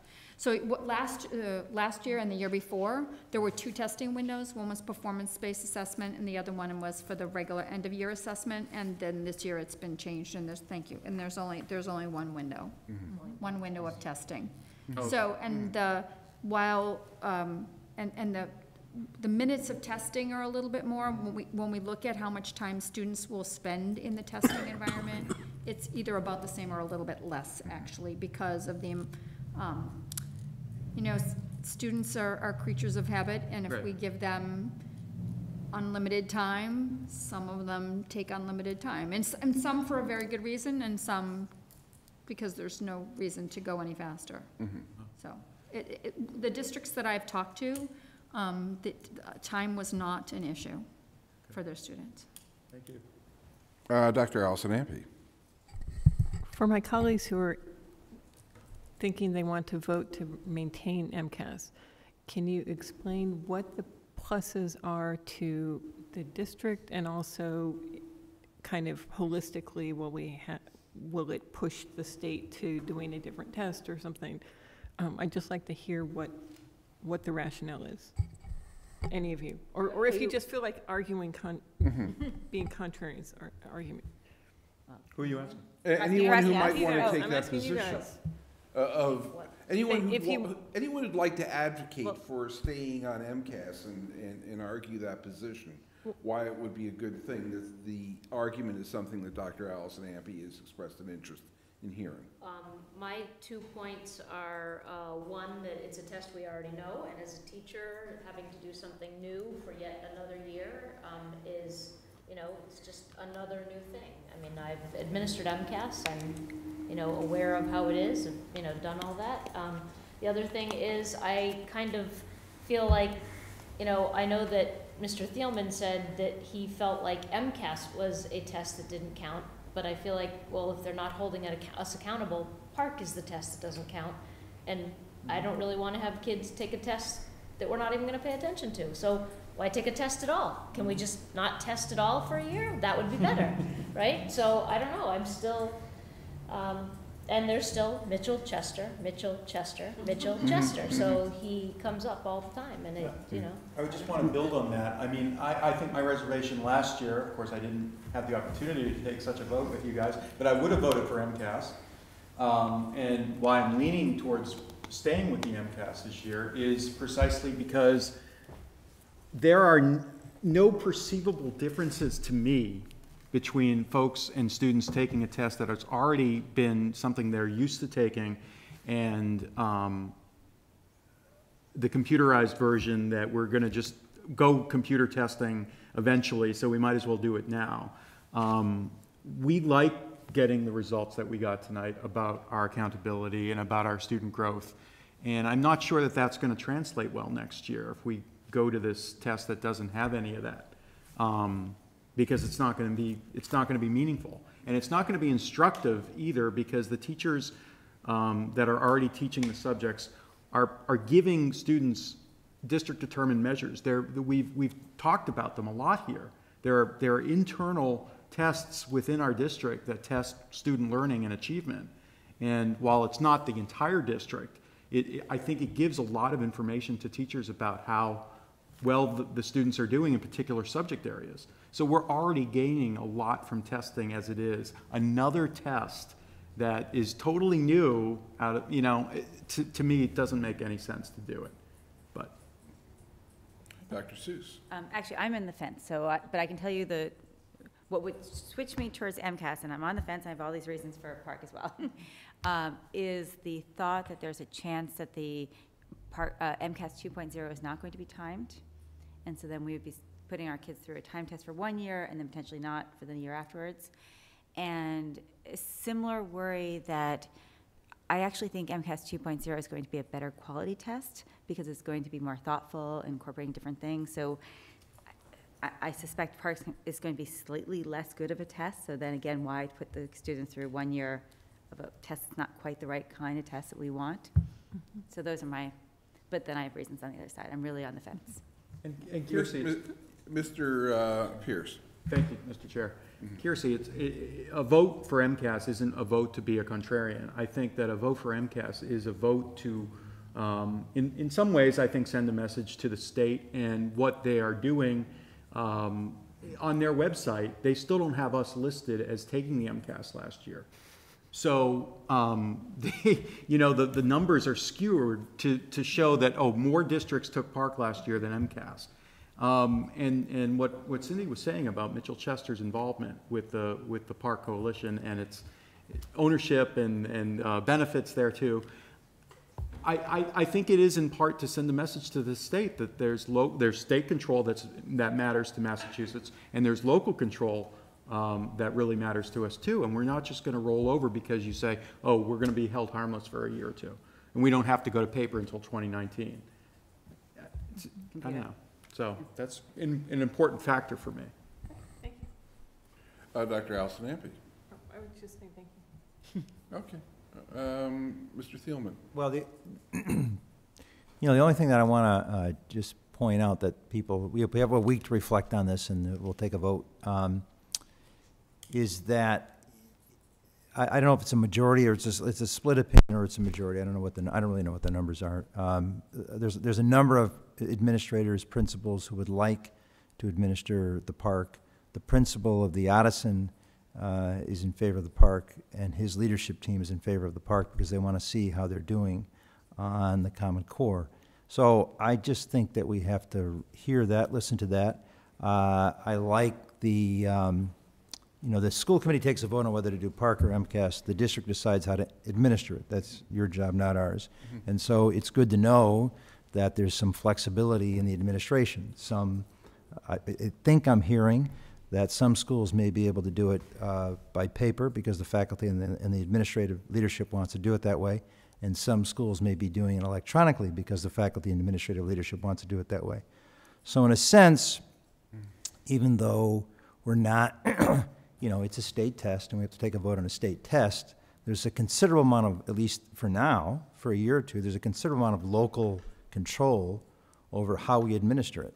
Mm-hmm. And there's a desire by local leadership to see how we're doing against the park standards. So I think we got to take that into account when we make the vote. I think we got to listen to the leadership, and I'm eager to hear what the principals are. All 8 coming? The middle school is kind of. I think they're planning on it. Yeah. Because he already made his opinion pretty clear. So, but I mean, I'm really interested next week. I mean, I realize people come in and they do research beforehand. They make up their minds of how they're going to vote, and I've done that a lot too. But I hope that we have a good dialogue with the principals, and I really want to hear what they're thinking and why they're thinking it next week. And can I just add, I think it's really important to listen to what the teacher said. Mm-hmm. I understand that it's not every teacher that's saying it, but it's certainly a much larger number than last year. And the principals and the administration really took a lot of time, and with Ms. Hansen's help, to get input from teachers, and I would like you to also take that into consideration, what the teachers feel. And I know it must be really hard to be in your position, but I would like to just echo what Mr. Thielman says, that if you would please listen to the administrators, if you would please listen to what the teachers are saying, and that you would give that as much, forget us, but the other administrators, and really give that as much weight as possible. And also, just for the chair, I hope we get enough time on I know you do, to give us enough time, but I want to just make sure there's enough time on the agenda so we have a good dialogue with these folks. Yeah. So I just thought we will take the time we need to talk about this. Good, that's all. Thank you very much. I also have to state that from my position, 2 things. One of the most persuasive argument may have been very subtle, but is hugely persuasive. It's that the whole process and the personnel required to administer paper MCAS at the Addison is substantial, and I think that the principal understated it, that he's accounting for 1,135 test booklets, 1,135 answer sheets, a corresponding number of teacher manuals and other pieces of paper that are shipped back to New Hampshire, and each and every one is counted and has to be accounted for, and one missing document at some place creates havoc, and that to manage this paper flow is hugely disruptive to his staff, and that happens twice. That happens in the end of March, beginning of April for ELA. It happens again in May for mathematics. So that you've got 2 very disruptive testing windows, and the discussion that he put forth is that people who service kids for the most part and are diverted to accounting for administering MCAS would be able to be working with kids during those extended periods rather than being hung up in testing administrivia. Mitchell Chester is not my friend, and I'm certainly not going to go and vote for something because he wants it, but I don't think that it's particularly a wise move to vote against something that's in the best interest of the district because you want to send a message to Mitchell Chester. I can do that effectively through other means, and I think we all can. If we wanted to have a vote of no confidence in the commissioner, we could do that effectively and send that off, and I think that would be a far more effective way to send that message than to do that through the testing decision. No question in my mind that the MCAS is obsolete. It was crafted a long time ago. Several components of the test are not statistically relevant. For example, the long comp really doesn't differentiate much of anything. So we're wasting a lot of time doing that. There's some talk about eliminating that in the 2016 administration. I don't know if they do. They should. They haven't made a decision. They haven't made the decision, but I know that there's been that chatter coming about.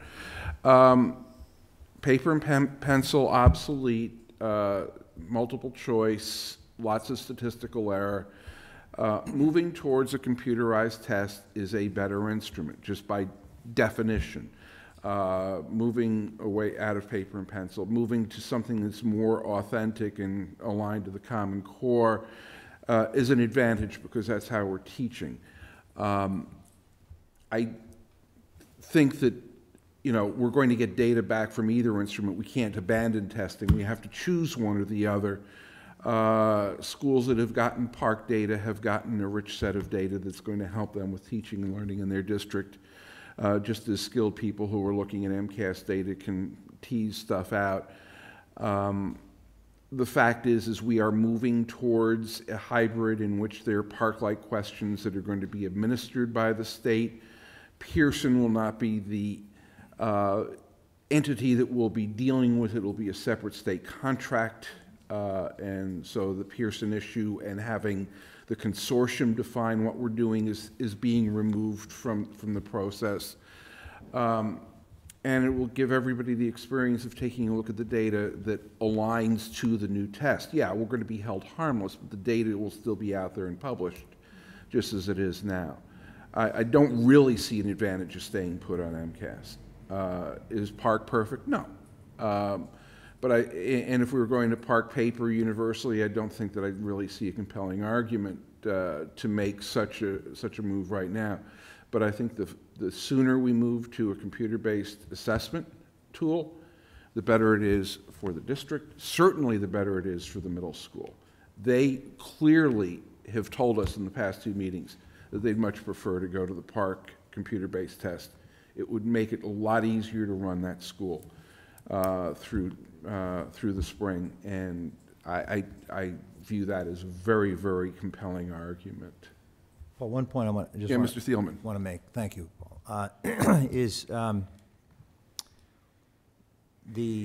policymakers make decisions based on all sorts of different biases. How our kids feel about a test, how we feel professionally about a test, how we felt when we were kids about a test, what different constituents say. So that's how we make decisions, and that's the way it works.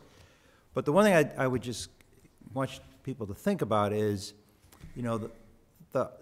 this is the easy part of education. A bunch of policymakers sitting in a room, taking a vote, we walk out, and people have to do the work in the schools. And that's the hard part. And the majority of the administrators, not all of them, seem to be saying that the hard work of getting teachers and students to work and act differently could be or would be or likely would be helped by the PARCC test. That's what I heard in the survey. They feel that that test will help them change the way people teach and the way students learn. We gotta kind of step away from our biases, unblend ourselves from our biases, and hear and just listen to that next week. That's what I would just say. Just listen to that, because that's what I'm really that's what I'm asking. Do you believe that this tool is going to help you help teachers to improve their practice? Not that they're not doing it anyway. And is it going to help you to help students learn better and differently, in a way aligned with the new standards? That's the question I'm going to ask, and we'll see how they answer it. Mr. Pierce. And I would just say that that voice that you're hearing, the people who are so strongly saying that PARCC is going to be the test that's going to improve student learning and achievement, those same voices will say, on the other hand, blah, blah, blah, blah, blah, blah, blah, with a different audience in front of them, with a different question, or asking the same question a different way. They're here in front of Dr. Chesson and Dr. Bodie They're here as agents of the school district. We are not expecting of them to take such a contrary view in front of their bosses and in front of the public. But in private conversations, you might hear a different answer to those same questions. Well, and I'm not saying that anyone is being disingenuous. I'm saying that there's an equal part concern and equal part relevancy of the MCAS that I think you guys are just saying, oh, it's antiquated, it's the Titanic, it's a sinking ship, and we can't do anything about it. No, we can do something about it. We've been continuing to learn from it, and just tonight talk about it. It's not irrelevant so I would just say that the same folks that you're talking with, the same folks that they've talked to the school committee last week, are the same folks that will say, on the other hand, blah, blah, blah. So. Well, I mean, okay, I don't know how to measure that, but I would just say that, well, we'll see. I mean, we'll see if all 8 principals are saying the same thing or if they're saying different things. And that'll be a way to test test your position, right? Because if we have 8 people up there and 5... But this isn't the best environment for them to say their full mind. This isn't the best environment for that. And you have to take, I think, personal anecdotes or personal conversations, personal emails into account, not just the bodies in this room for 2 hours, 3 hours on a school committee night. And that's the edict, and that's what they want. I think there's a lot more variance and a lot more gray here than outside of this chamber. I think that Ms. Hanson, and I'm going to ask her to come back and make a final comment because she is our AE rep and normally has a seat at the table. But I've never known Ms. Hanson to do anything else but give us a straight position as to what she sees is happening out there. And I never heard a principal come here and forcefully make a statement in favor of something they don't really believe in. And I don't think that the superintendent would put them in that position where she would expect them to toe a party line when we're trying to ask questions and obtain facts and opinions. I expect our school leaders to follow the directive of the committee once we make a decision that we are entitled to make. But at this point, we have not made a decision. We are soliciting opinions, and I think that the folks who have come before us have been forthright in their opinions, and I expect that to happen again next week. Ms. Hanson, would you come forward again? Be happy to. You've heard the discussion. You've heard the middle school principal. You've heard everything else that's happened tonight. You made a statement in public participation. Would you like to comment further? I think it's a difficult decision, and I think both decisions, honestly, are equally problematic and equally potentially useful. I think we're kind of making a decision within a really closed environment here. And I think some of the bigger questions, Mr. Pierce said, if you really want to hold harmless, we should vote for no test at all. That's part of a conversation that's going on out there. So I think the fact is, as a district, we have to make a choice between 2 imperfect things here. A year and a half ago, I was very much stick with MCAS. I think the whole park thing was very problematic for all of the reasons that people have talked about. Losing state control over it, sending it to this multi-state consortium. It's a new test. No matter what, it has problems. It's going to need a couple years to smooth itself out, just like the MCAS did. I completely believe that. Meanwhile, we have a 4-year trajectory that we're headed towards in 2019. I think a lot will happen between now and then, and I honestly hope that this is only scratching the surface of our school committee and our administration and our teachers' interest in the kind of state testing we want, the amount of state testing we want, the amount of standardized testing we want, how much time we want it to take, whether it's timed or not. So I really hope this is just the beginning of the conversation. So I started out this second round personally thinking we should just stick with the MCAS. Honestly, when you weigh all of the factors back and forth, I come out really mixed myself. So I've kind of taken the stand through these last couple weeks that, you know, I have more theoretical interests in one and philosophical interests in one test over the other. But where I've come down is that I feel like this is a perfect example of a educational policy decision where I think teachers should have a significant say in it. And just the conversations that they're having with each other and having with their administrators about testing are, you know, to me, that's really what the interesting thing about what's happening right now. In the end, the kids are going to have to take a test. 8-year-olds are going to have to take a test. They're going to have to sit for 5 days, 5 mornings. Some of them are going to be stressed out. Some of them are going to be crying. It's the world, it's the educational world we live in right now. If that's not something that we like to think about, we should think about changing that. But, you know, honestly, if they're going to sit for MCAS or if they're going to sit for PARCC this year, me personally, I feel like it's 6 of one, half a dozen of the other. I do think a good case can be made for both. And I think some of the reasons that you've all stated, some of the things you've heard from the administrators, some of the things you've heard from the teachers in our district and from ELA directors and coaches and coordinators in other districts, they're all valid. And it's kind of like, where do you come down? Where do you come down with your own values about testing? Where do you come down with, you know, kind of what you want to put kids through? So again, I really feel like the attitude we have going into this is really important. You know, Mr. Pierce, you talked about, while we're having this test, what, you know, we're all excited about hold harmless. You know, Mr. Thielman, you talked about the parents on the playground talking about, wow, you know, 2 years of no accountability, like that sounds pretty good. But at the same time, you were talking about how much interest people had on the stats and figures and becoming level 1. Dr. Chesson, you know, kind of said, these PPIs are really volatile year from year, like, be careful what you wish for, like, yep, congratulations this year, but you don't know where you're going to be next year. So, you know, I feel like, to me, the more important question is how much stock we're putting in these numbers in the first place, what kind of value we're ascribing them. I think accountability is important. I think every single teacher in Arlington would say, we want to be accountable.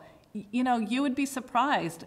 18 years now, many of our teachers have never taught in an era where there wasn't a standardized test to kind of hang your hat on.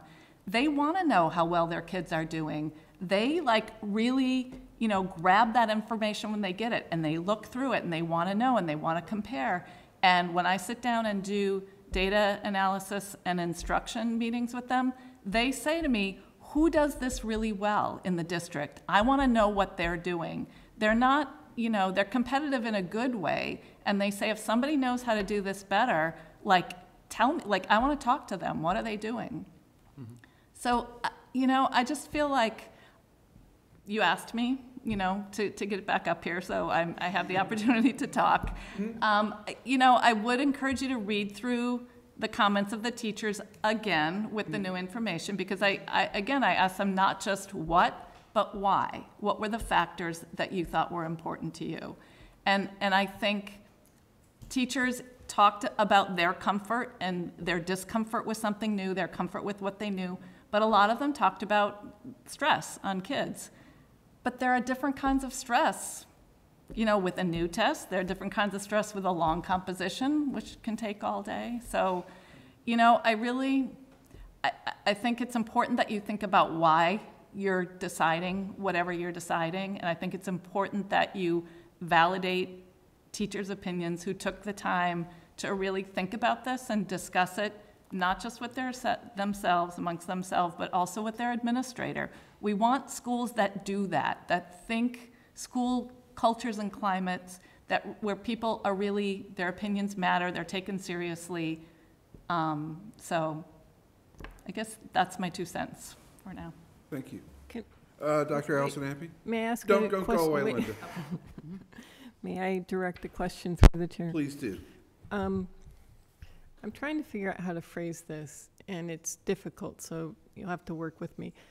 How well do you think, if we try and send a message that we don't want people to fret about this test if we switch to Park, especially if we went electronic, how well do you think that message will be received? You know, will they just say, well, they're saying that, but, you know, really they want the good results, and so. So I think that's a really good question, and I think you would have to say it on day one, and if that's a reason why you're choosing, for instance, to go with Park, it should be fully stated when people vote it, and I think it needs to be, you should, you know, set up appointments with the reporters of The Advocate and whatever, you know, kind of other media outlets. I think the administration has to be very clear with teachers and principals from day one.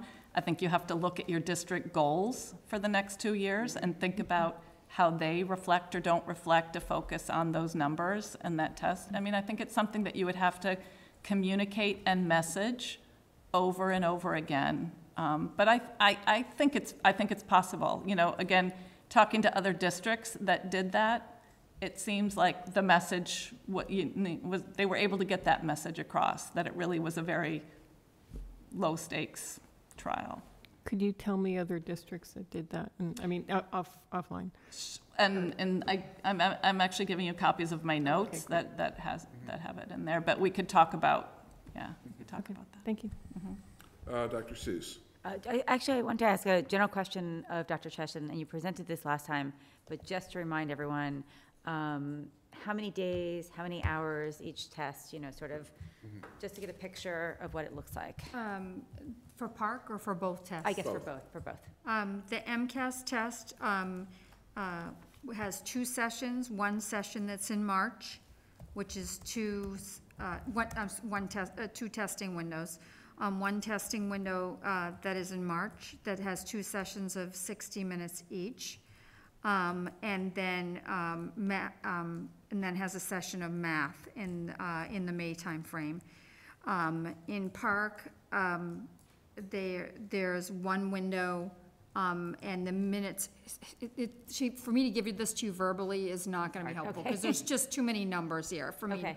Just to say that there's one window for Park, there are 2 windows for MCAS.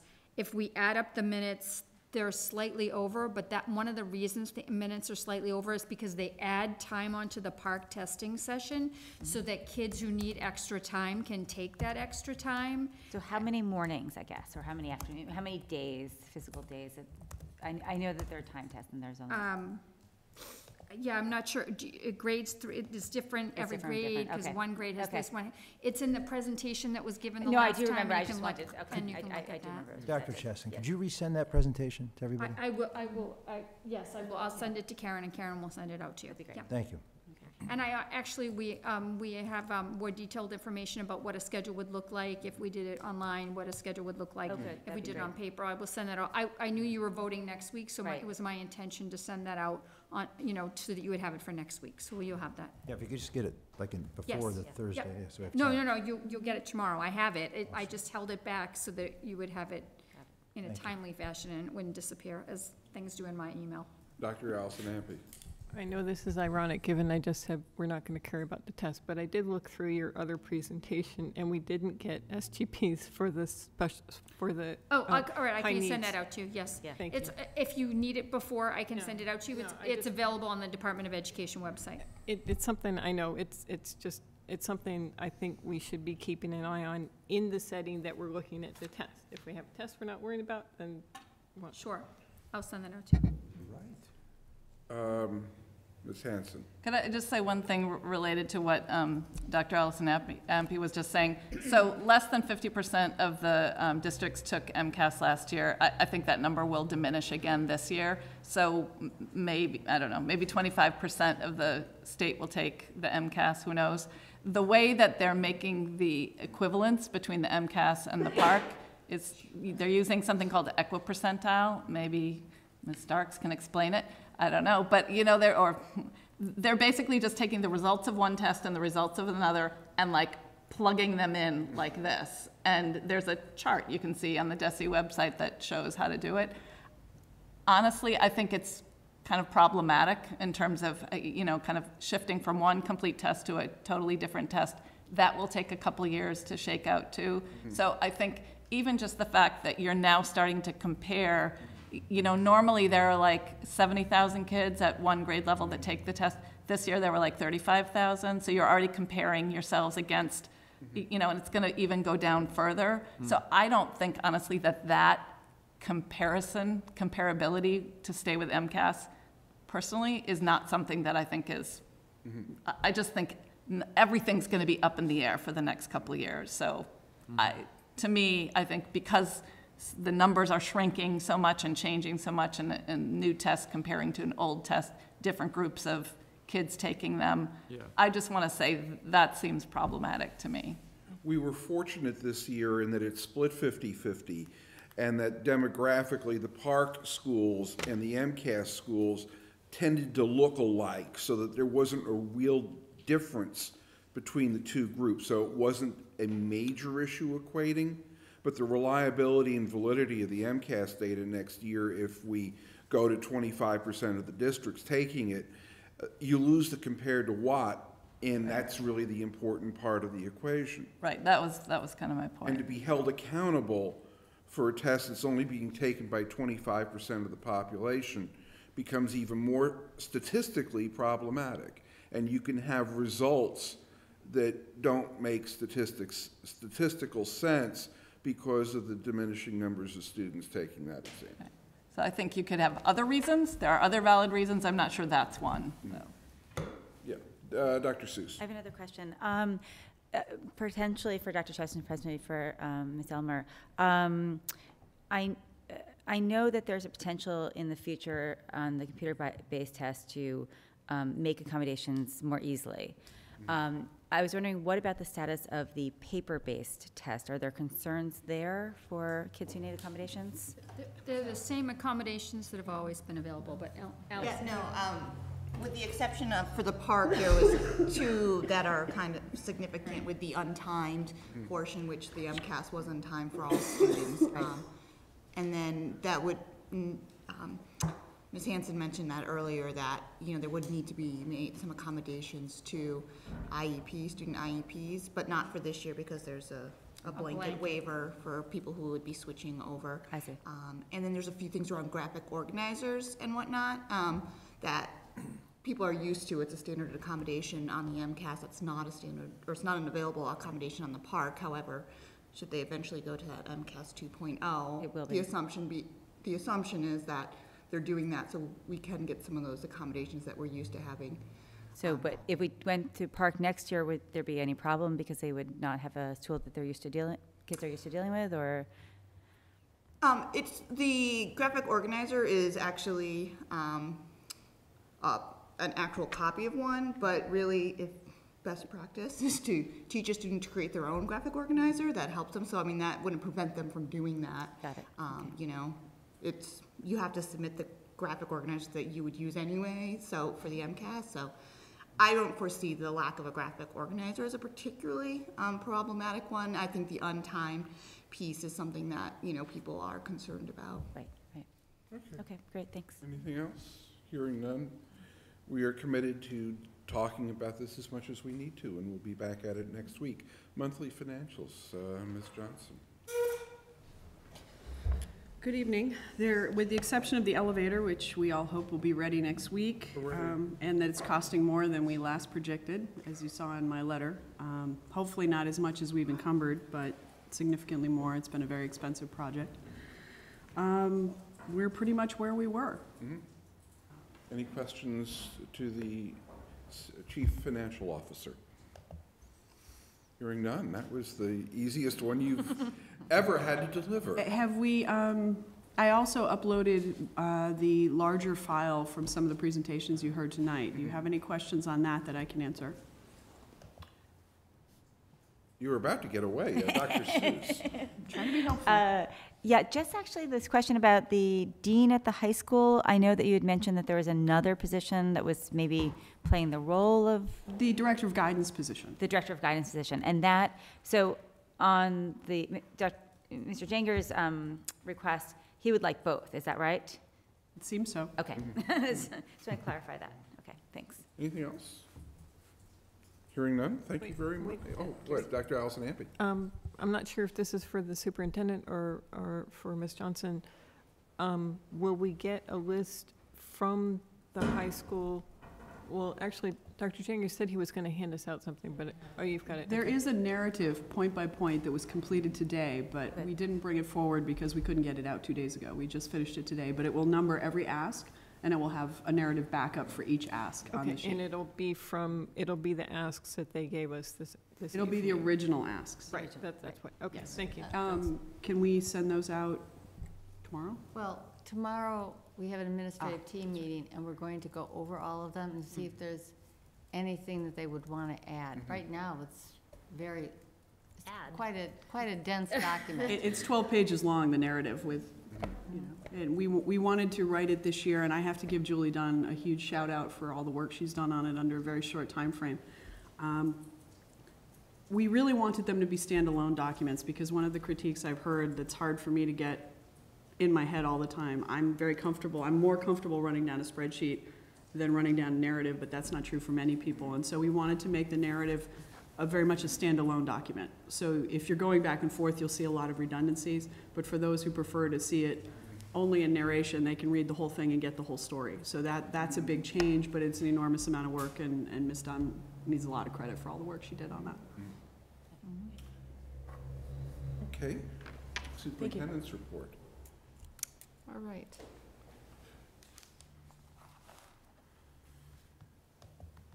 Some of these we've had already. One thing I actually wanted to bring up, because it was in the Globe on Sunday, and it was an article, I believe it was actually on the front page, talking about asbestos. And some concerns in some districts that or some schools, that asbestos is not abated in the best practice manner. And what I wanted to say tonight, that is not the case in the Arlington Public Schools. When we have identified, we have any kind of renovation that requires movement of an encapsulated tile or piping or whatever, that we have strong suspicions of having asbestos, we go through the best practice methodology for doing that. And whenever possible, try not to do it when we have students in the building. And I would ask Ms. Johnson, because she's usually the person who is the person who oversees this, if you want to add any more comments about that, because we've had things happen over the last few years, and certainly have done our very best to make sure that it's done the right way.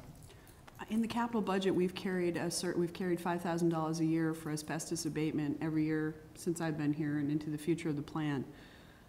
In general, asbestos tile, where not broken, poses no health risk. The real problem with asbestos is when it's broken and becomes friable, or for people that are working with it, putting it in, taking it out, developing it. So we keep that $5,000 there, so if in one of the few remaining places we find a broken tile, we can hire the abatement and get it done right away. And we're very careful about that. We have been chipping away at it, pun intended, to get most of it out of the district. With the renovations, you know, that there's two pieces. I don't want to bore you to death, but in any event, we're staying on top of it. The high school is really the last big reservoir of such tile. Not surprisingly, given its age. Let's knock it down. Let's build a new one. New one. Yeah, build a new high school, let's solve all our problems. Continue, Dr. I don't really Bodie. have too much more. It's hard to believe that we are on the edge of the winter season as we've lived through this week, but we are. And I will be sending out a notice to parents, but just reminding them that while we put a lot of time into it, and I talk about we, that's DPW, the early morning phone calls and a lot of conversation across districts. A lot of thought goes into it, but sometimes the weather can change after the decision is made, and parents have to use their best judgment. I think in general, I would say that, you know, snow levels of 3 to 4 inches, and I say this as a general statement, are probably not going to require a snow day. Now, that could be changed depending on already how much snow is on the ground or how icy it is. There's a lot of other things that could impact that. But in general, I think that we have right now a very, our end date for the school year is June 29th. Now, for each snow day, we have to put 5 snow days on the calendar. We can back that up. Now, am I going to make a decision that's going to in any way be considered poor judgment in terms of what the conditions are? The safety is the most important thing, but sometimes, and I can even think of an instance last year where there was a surprise. Things happened that the weatherman hadn't even talked about at 4 in the morning. So that will happen. So just keep in mind that it's time to get the galoshes bought and put by the door, and we try to have students be in school. Certainly one of the most important things in education is being there. Mm-hmm. But if a parent really feels that they can't get out of the driveway, there's some reason why they can't, it will be an excused absence. But at the same time, it's something that we take very seriously, and I'm confident the parents do too. They're wanting their children to be there.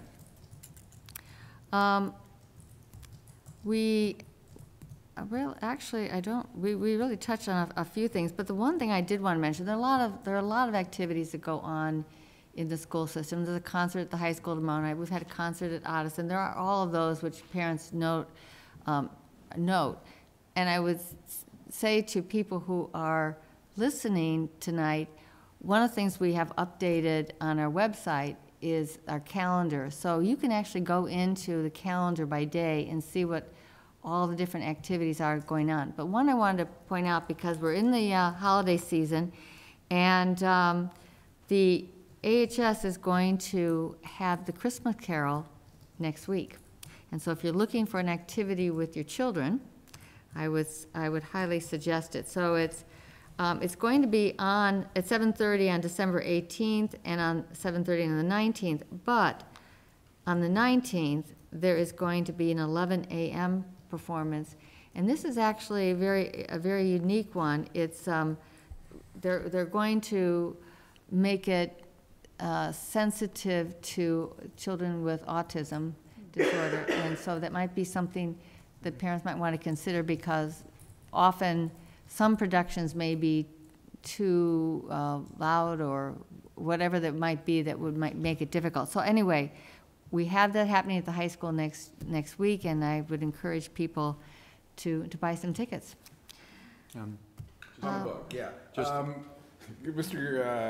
Mr. Pierce. Love to add, my son, who's a 6th grader, is performing in that as Tiny Tim. And I saw the tail end of it today. They were rehearsing in Old Hall because I guess there was something else happening in the auditorium. But if you bring a canned good or non-perishable food item, you can get $2 off your ticket admission. So instead of $10, it'll be $8 for a ticket. And there'll be 4 performances. Excellent. Yeah. Looks good. So you'll be at all 4, right? Oh, yeah. With the camera. Yes. Thank you. By the way, the November newsletter went out today, so there's a lot of great things going on right now. Consent agenda. All items listed with an asterisk are considered to be routine and will be enacted by one motion. There will be no separate discussion of these items unless a member of the committee so requests, in which event the item will be considered in its normal sequence. Approval of warrant number 16077, November 19th. Warrant amount $760,431.79. And approval of draft minutes November 12th and November 19th. Mr. Pierce. I'm going to pull those. We will pull the minutes. So basically the consent agenda is item again, the warrant. All in favor? Aye. Opposed? That is unanimous. On the approval of the minutes of November 12th and 19th, all in favor? Aye. Move to approve. Aye. Opposed? And with Mr. Pierce abstaining. Subcommittee and liaison reports, policies and procedures. Thank you, Mr. Chair. We had a good meeting on December 7th. We discussed three items of merit. The BEDB file, which was our file concerning the, come on, remind me, someone. Bedbugs? Agenda format dissemination. preparation and dissemination. It was such an entertaining meeting in the morning that I somehow forgot that BEDB file. Poor Frank. We discussed whether or not we were going to actually come back to you with revisions, or in the alternative, ask to see if we could just trial practice with Ms. Fitzgerald's great help and approval, a system where we can get documents into the system by Friday. So we have the weekend to review them and look at them rather than having everything due by Tuesday. We'd like to try that as a school committee and see if that works over the next 3 to 4 months. And if that does indeed work for us and work for Ms. Fitzgerald and everyone else who has to load this stuff in, we could revise the policy accordingly.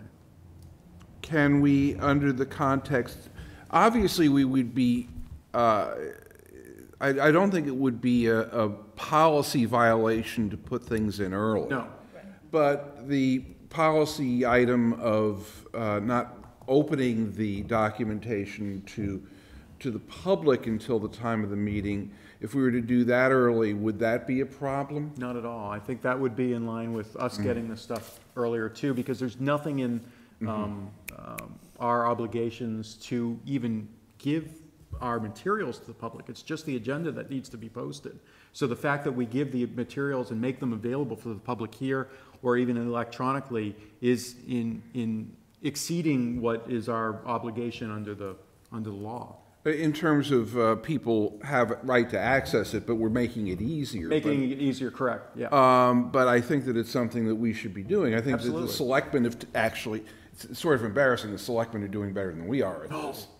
No, they're getting it out early. You can see the backup documentation a couple of days in advance and actually make a decision whether you want to go and complain to the selectmen about something they're about to do before they actually do it. It's kind of cool. Yeah. So I guess what we're saying here is, with the consent of the committee, we will take the proposed changes and implement them as a trial to see how they work out, and that if things are working, we will adjust the policy to conform to our new reality. Precisely. Okay. The other things we discussed at our meeting had to do with the kindergarten admissions and age. We seemingly talk about this every year because it is something that comes up every year with our cutoff date of age 5 at kindergarten, age 6 by September 1st in first grade. And I think it's the consensus of the subcommittee to leave the policy as is for a lot of reasons. And the one suggestion and change that I'll be making and having the subcommittee look over and then ultimately bring before all of you is some sort of preamble statement at the very top of the policy explaining how and where we've looked at resources and looked at other districts and how we've arrived at that sharp cutoff date, and why it's important for this district to have it. Sort of a historical background, if you will, but brief, to put at the top. And then we talked MCAS and Park, because that might ultimately be a policy decision for us. And we talked about the pros and cons, like we did today, of those two tests. So we're going to meet on January 11th at 8:15 in the morning, hopefully in our regular room. And not in the guidance room. We'll be upstairs, hopefully, we'll see. And that's all we have to report. The electronic signatures are on the summary. Where are we on that? We're not quite resolved on that yet. We seem to think that there is permission for us to be able to do that from looking at the MASC listserv. But that's all the research that I've done on that specific issue. Has MASC provided a sample policy that would permit that? Possibly. I'd have to Perhaps we look. should Talk to ask, Steve Finney. ask them for a revised policy that would incorporate the electronic signatures. Absolutely. Okay, Dr. Bodie. Well, since the policy subcommittee meeting, I've talked to our controller, and he wasn't sure. So he's looking into it as well. It's not something that he's had experience with previously, and so there'll be. Yeah, nobody's had experience Yeah. with this, yeah. But I just sold a house and all of the documents were signed electronically. It's pretty wild. It is? I did that in You my get to pick your own closet as well. font, you make your own Yeah. signature, and then it's all like directed only at you, and Yeah. only you can sign it, and then that's your signature. My husband had to get his own, and so it was interesting. Cool. You know, and we saw on the MASC serve that some districts had moved to that. And just to be clear, it's the warrants that we sign here in person Yeah. every time This we thing, meet. yeah. Right. Yes. And that we have to chase people for When in the we're summer. away. In the Right. summer, right, we're right, right. away, It yeah. would allow us, when we're not together, to get the signatures. What about other things that need to be signed? For example, you have to sign payroll. I or don't- Mr. Hayner signs. I don't know. We don't know. The policy we were brought down was electronic signatures for account payable warrants. So that was the one thing that was mentioned. I mean, if there are other things we can do electronically, that would be a benefit. Okay. That'll be on the agenda on the 11th. Okay, cool. Budget. Budget also had a good meeting on December 7th in the afternoon. And we are again bringing forward the Pierce Field fee for your perusal and I hope approval. The committee had moved at the previous meeting to present the revised Pierce Field fees schedule for the school committee to approve on a trial basis for about the next 6 months. Except we didn't have the documentation. You have the documentation today. We haven't got any updates on that since then. Dr. Allison Ampe, then, are you making a motion? I am. Go ahead. For the school committee to approve the revised Pierce Field fee schedule as presented by the administration. Moved by Dr. On a Allison trial Ampe, on a second trial by basis for 6 months. Dr. Seuss. Any discussion? All in favor? Aye. Opposed? It's a unanimous vote. Where were you yesterday at 5:30? You can tell. I want to say that the Arlington Cable, ACMi, when not dropping anvils on roadrunners and delivering packages to coyotes, they run a really nice cable operation. I'm getting kicked from under the table by the guy from ACMi. They hate it when you call them ACMi, but they had a show last night that was focused on budget and numbers, and our esteemed chair of the budget subcommittee joined me in this, and she did a wonderful job. She has such a command of details and facts. It's a blessing to have her on the committee. Facilities, Cindy Starks.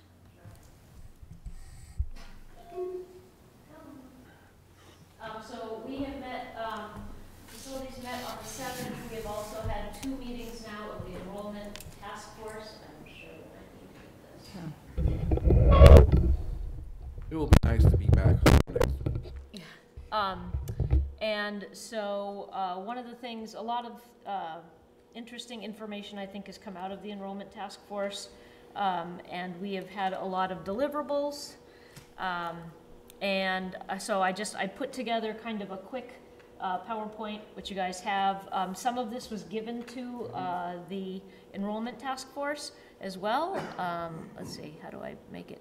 Did I just hit enter? Oh, good. So we started by explaining to them what the needs were. I think that most of you already know this. This is just kind of breaks it down. I have a slide for the needs at the elementary school. We're looking to need about 17 to 20 elementary classrooms over the next 5 years. In the Audison, come on, Oh, no, I skipped one. How do I go back? Huh? Oh. Okay, middle school. Also, over the next 5 years, we're looking at needing another 20 classrooms at the middle school. And again, this just outlines kind of how we get to those numbers, 14 regulars, 16 specialists. In addition, once you have all those new classrooms, we need more gym space, more lunchroom space, more administrative space. So it's more than just the classrooms. And of course, at the high school, I don't want to leave it out. We need to rebuild the high school. We know we're all waiting for that 21st date. Hopefully, here we go, right? I put that on there that the MSBA will be involved in this and to stay at the top of the list for the high school. Obviously, we always need to say this, but any other renovations are all on our dime because we can't ask MSBA for money as long as we're waiting on the high school. There are 4 big questions that we feel like in order to help make our decision and move our decisions forward that we feel like we need to have answered. These are questions that we need to kind of talk about tonight and come up with what we think. But we also, on January 7th, have the forum that Community Relations is going to put on, and it will be co-sponsored by the School Enrollment Task Force. They voted that last night to help get input on these big questions from the town and voters as well. So the first one is elementary neighborhood schools. How important are they? What is the definition of a neighborhood? Like, for example, could neighborhood be Hardy and Thompson? Are they a neighborhood together? Kind of trying to put our heads around what that means to people. And also is it possible to just redistrict to put students where the classrooms are, right? We have classrooms. We don't have enough. We still don't have enough, but we do have some. There have been a lot of wild and crazy ideas thrown out at the School Enrollment Task Force. I think that has frustrated some people. They're like, I can't believe you're talking about that. And other people, I just feel like we're just putting everything we can out on the table, no matter how crazy. But one possibility is do a massive redistricting and move kids where the classrooms are and save some money for a while. I don't really know how much this helps and for how long. I don't think that we have enough classrooms to really make a difference in the short term, but all of these things kind of need to be thought about. The second big question that we need to ask is what size we want our middle school to be. As you heard, when Mr. Ruggieri, got up and spoke today, we are the 7th largest in the state. We are starting to, catch up to our high school, and we have to decide, are we going to make it big and own it and just teach the stuff out of it? Or are we going to break it up somehow? That's kind of a really big question that we need to answer, and we should probably have that discussion here. A lot of people at the School Enrollment Task Force are really interested in what are the important pedagogy input from the school committee about these questions. I mean, it's an interesting meeting. We have Al and Al Tosti and Charlie Foskett are there kind of from finance and capital planning. And so they talk numbers at us and we talk, practices back at them, and then the poor selectmen are trying to figure out like what they're supposed to be doing. And it's kind of interesting meeting. It's great to have all those minds there together because, we have to have these discussions just like that.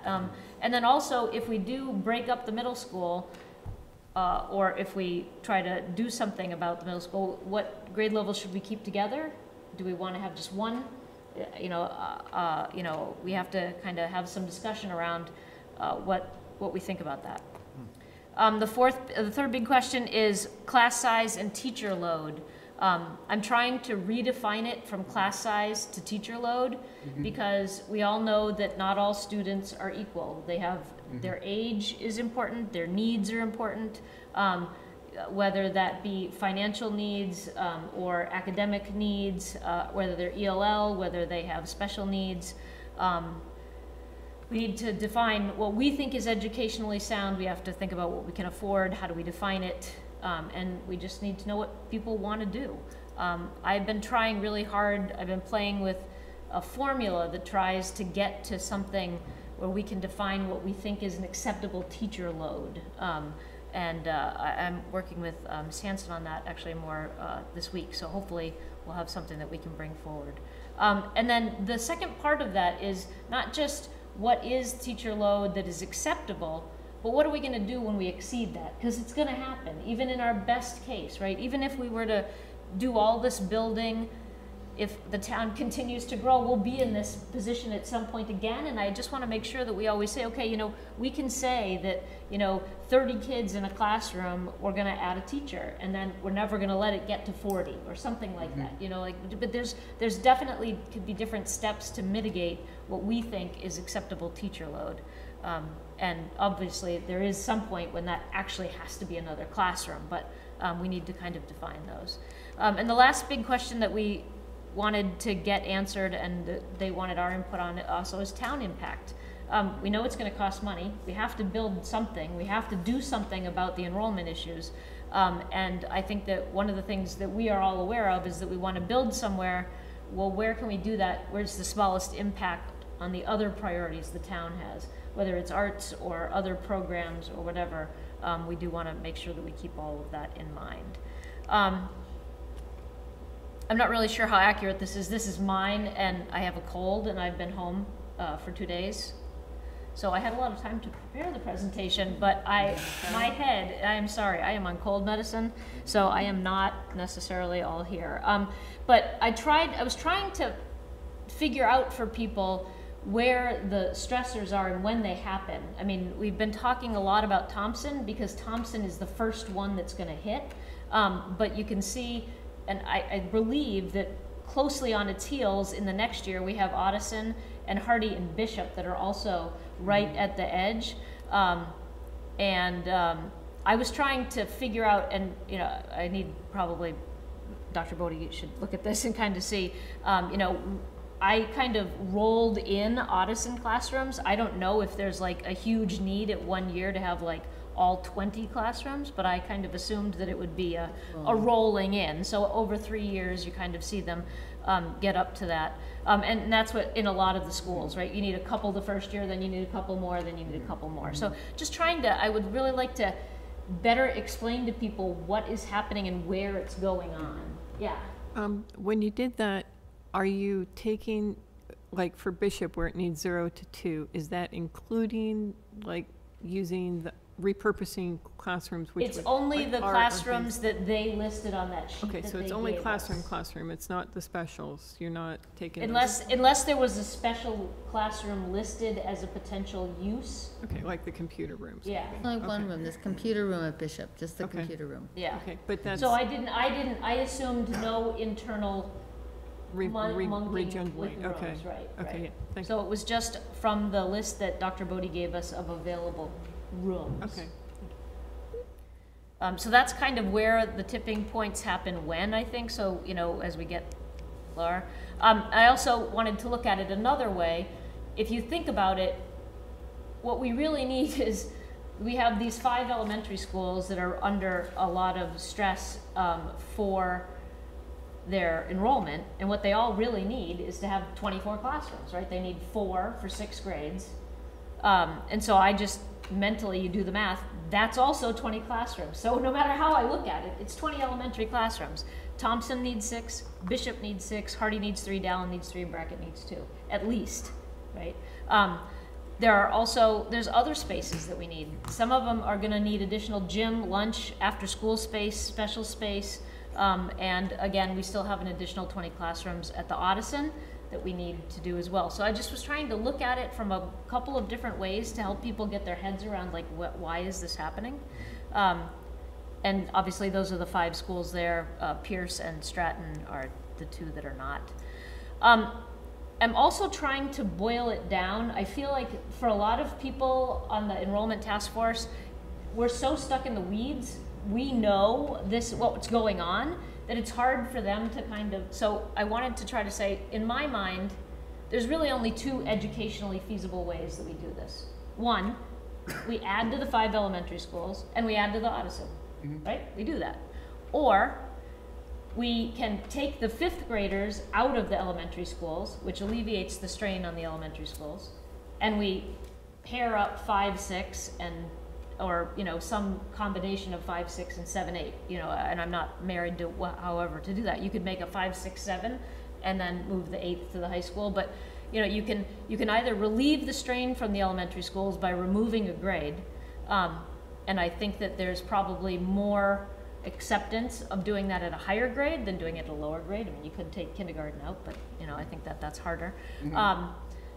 And so really, I think that if we can get it to a choice, a high level choice that we want to make, I think we need to have a high level vision of where we want it to go, and then move back through what that means we need to do for all the short term stress that we're seeing at places like Thompson and, in the next year, the Addison and the other places. So I'm trying to, think about, because I feel like there's so many possibilities out there that people can't even get their heads around it. So I think if we can try to put them in these kind of bigger buckets first and make what I say is kind of a vision statement for the schools, and then once we've chosen the vision, we can choose then what the steps are to mitigate it and move in that direction. So if we remove the 5th grade from the elementary schools and do something like a 5, 6, and a 7, 8, obviously one of those two can stay at Addison, but then we need to obviously build another school. So you're either kind of mucking with 6 schools or building a new school. And I think that wasn't clear to a lot of people. A lot of people saw that there were costs for Thompson and costs for this and costs for that, but I think that one thing that we really need to do is put it all together and try to give people different buckets of costs to choose from. So a couple of timeline requirements. In order to build permanently anywhere by the 17-18 school year, we have to go to town meeting this January with the ask, because we have to have the money and it takes that amount of time. However, modulars can be in place with a year's notice, so we have a little bit more time if the solution for any of this is modulars, which for some short term might be anyway, because it's harder to get to the long term.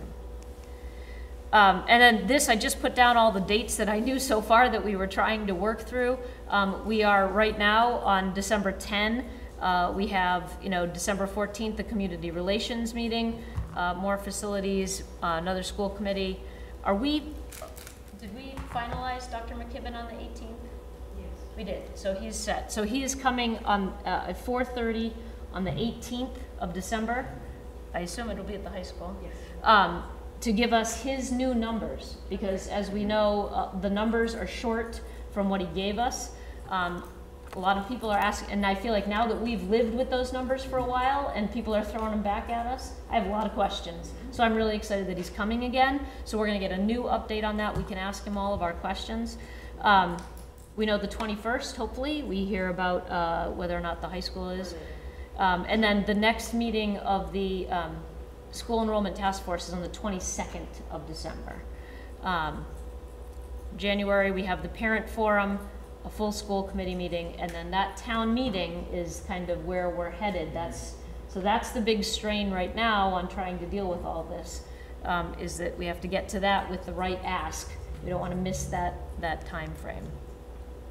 So these are kind of the questions that we need to answer, or that we need to be thinking about. We need to come up with complete solution costs and plans for people. They're asking us to start to try to put that together. We need decision timelines for whatever options we want to put out there. We really, obviously, someone needs to refine my stress, table, because I'm not really sure. I just did it. And then tonight, I feel like what we really need is we need to have some high-level recommendations from the school committee on how we want to move this forward and what we can take back to the school enrollment task force. They've been asking us a lot about pedagogy and about what we think is educationally sound, and because like I said, some of the ideas are crazy, and that's okay because it makes you think about some other ideas. But I feel like we haven't been able to talk about any of this, so I haven't been able to talk about this. We've had facilities meetings where we've had some discussions, but until we have something that the whole committee agrees that we want to move on, I don't want to take it to the school enrollment task force, because it should come from all of us, not just. So that is kind of all of my thinking and trying to put it all kind of together and explain it. So I just wanted to make sure everybody had seen that. I did not, at the school enrollment task force, we did not talk about kind of this is my take on it, and I would like to have that discussion with you guys before I take it to the school enrollment task force about like kind of, I feel like if we could just make some decision and head in some direction, you know, I feel like that's really hard, but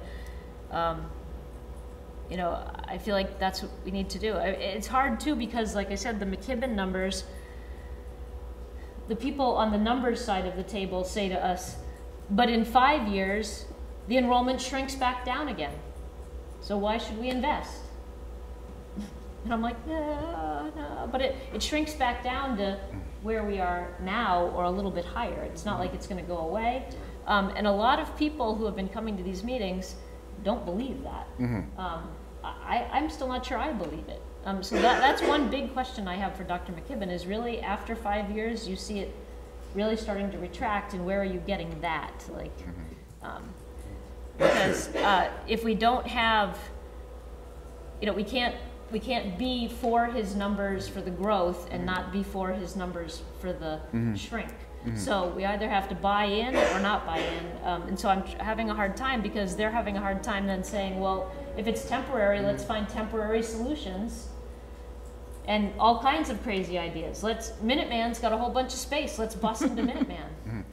Dr. Allison. I mean, I'm serious. I mean, they're like looking for space everywhere, you know, and they're kind of thinking about putting kids everywhere. And I just, you know, I feel like we have to kind of get our hands around what we think we really want to do, and then try to see if we can work that. Let's let your colleagues talk to you. Dr. Allison Ampe. Thank you for sending this to us during the day. So after you did, I went through it and spent time looking on the map of Arlington and, you know, where's there's lots. And what I'm wondering is the Pierce practice field doesn't look that different in size than the area that the Gibbs is on. And I'm wondering, could we create a high school / upper middle school campus, call it part of the high school, build a 7-8 classroom on the Pierce practice field. Maybe there can be some sharing of facilities, possibly gymnasium, parking, things like that. Maybe get some reimbursement from MSBA for doing it. Right. We save the Gibbs and all their programs. And so we put 5-6 we do a 5-6 at Addison. We have 7-8 at the high school, and then they move on to the regular high school. It would take the stress off of all the elementary school. I mean, you would have to phase in, and there might be some years where you need to do modulars or something, but it would take the stress off of all of the elementary schools. You could adjust what's remaining by redistricting. It would offer the chance maybe to do some different educational stuff with our 5th graders. Like we could start a foreign language early, you know, a year earlier, or maybe we could do a sampler so that then when they go into 6th grade, they have knowledge and can pick their foreign language. And it would be, by having them all together, we'd have efficiencies of scale, and that the class sizes would be able to be more even. Whereas if you do 2 separate middle schools, you're going to have more inefficiency with teachers, and it's going to be harder to keep. You're either going to have to hire a lot more teachers, or you're going to have differing class sizes. Anyway, I just thought it had a lot of pluses, and I'm wondering, do we have any idea if it would sail with MSBA? I mean, as part of we told them already that we're interested in doing the 8th grade, and could we just throw in another grade and, you know, build a 7 through 12? Wrap it all together? I think that's a question that can certainly be discussed, assuming where we are with them this year. Yeah. You would be putting another roughly 1,000 students, 900 to 1,000, there is no parking to share. Right, and Have to it be would cheaper mean- to build a I'd garage. build a To build garage. a garage, yeah. Yeah, You have to do something, Yeah. maybe underground. So, Yeah. and those kinds of things, MSBA would not fund. Right. right. Well, the funding a garage versus funding a school for 7th and 8th graders on our own, I'd rather fund the garage and maybe get the town to set up a parking authority, and we could share it with people who need to park for other reasons in the town. I mean, this is a fascinating little idea if we can get into play. Right. Now, the only problem, of course, is the timing. Yeah. Because the high school is gonna take a while. But I don't know if we could build on the Pierce Field earlier. I mean, there was a really good, Al Hiltz, is that his name? Oh, yeah, yeah. Who, also drew up, basically adding, kind of making it a campus and taking over the Crusher lot, which is At the the Addison. trees behind the Addison. Which is a pretty good size of almost 5 acres of land there, and kind of making it into a middle school campus. So build a 7-8 or a 5-6, and they're still on the same campus, but they're separate schools. Right. It's another place to build it. It is wooded, and it's currently on the map as protected. I just don't know what level of protection that means right now, but yeah, and that again, it saves the Gibbs. If we can do that, I mean, again, this one is completely without the MSBA because it's on our own land, but it's also within our own timing, right? If we can move on it, we can move on it and do that. So, I mean, that is, I think, of all of the recommendations, that is I think what I feel like if I envision what we need to do in order to help save these elementary schools, because I don't think that the pressure is going to go away very soon, and I don't think that enrollment is going to drop the way he thinks it is. And so I'm worried that if we build on to the 5 elementary schools, that in another 10 years, we're going to have to build on again. If we don't start thinking about how to do this differently and kind of alleviate some things. So I like the 5, 6, 7, 8 idea. I just don't know where we necessarily put one. Dr. Seuss. Oh, so when that plan has been mentioned in the past, there's always this question of, we just don't know if the high school, in the high school proposal specifically, could support that many grades. Is there any way to do a study sooner? I mean, I know that certainly if we get to the feasibility stage, we have to study the space much more deeply and find out details like that. But would there be any way to answer that question? Because if it's not feasible, well, we say, I mean, we still can leave potentially the Addison proposal up, but then we have to take it off the table. Right. But if it is feasible, then we have to seriously consider it, I think. Right, So right. it would be 'Cause it's the great only to way to really get know help to that. pay for it. Right, it'd be Yeah. great to know, right, cost aside, and we're gonna have to pay for something, it'd be great to know, is that at all feasible given the physical space? Right. Is there any way that we could do that? I mean, is it? I don't know how many acres it is. Right. Acreage would make it, be an important piece of it. Right now, Addison's acreage is about 7. You wouldn't, it's hard to believe that it's 7, but it's just the way it's configured. The high school is about 7.8. So we're talking about every buildable space, or just the space you're talking about right The now? whole, I think I'd have to go back and look at the map, but I think it's all of what the high school, the fields, everything. Okay. So on this, So number it's a 16, the question high of- school is 7.74. Okay. The high school fields I don't know what that are means. I mean, I- 8.53. So that's just the footprint of the high school building part. So I don't know what that means. I mean, I don't know. Well, it's That's the whole question. plot Is of this- land that the high school's on. Mm-hmm. I think for the town, it would be great to have this combined thing, because I think we could get some benefits. Certainly, we could do things like introduce athletics into the middle school easier, because there'd be Right. fields and stuff nearby. Exactly. They could share some of the resources. Auditorium space could be shared or something, you know. Right. But if it's not feasible, it's not feasible. So that's why it'd be just great to know, is it a genuine possibility? Well, that's why you have a feasibility study with MSBA. You're That's saying exact. we can't do that until we We know can't, the feasibility. we wouldn't be able to know that in the next couple of weeks at all. Right. Well, certainly, or maybe the next couple of months before the town meeting vote. The real time, the regular town meeting. Spring. Yeah. Right. Well, the question is that if the state goes and says, yeah, you're going to the next level, what kind of conversations can we have with them? Right. Or with architects. I mean, frankly, there's a different question of whether they're gonna pay for it, but then there's this basic question, is it at all possible? Right, is there So, room is there- on the yeah. lot? Well, the thing is, we have put an SOI to the high school. In that SOI, we identified the enrollment issues at Odison.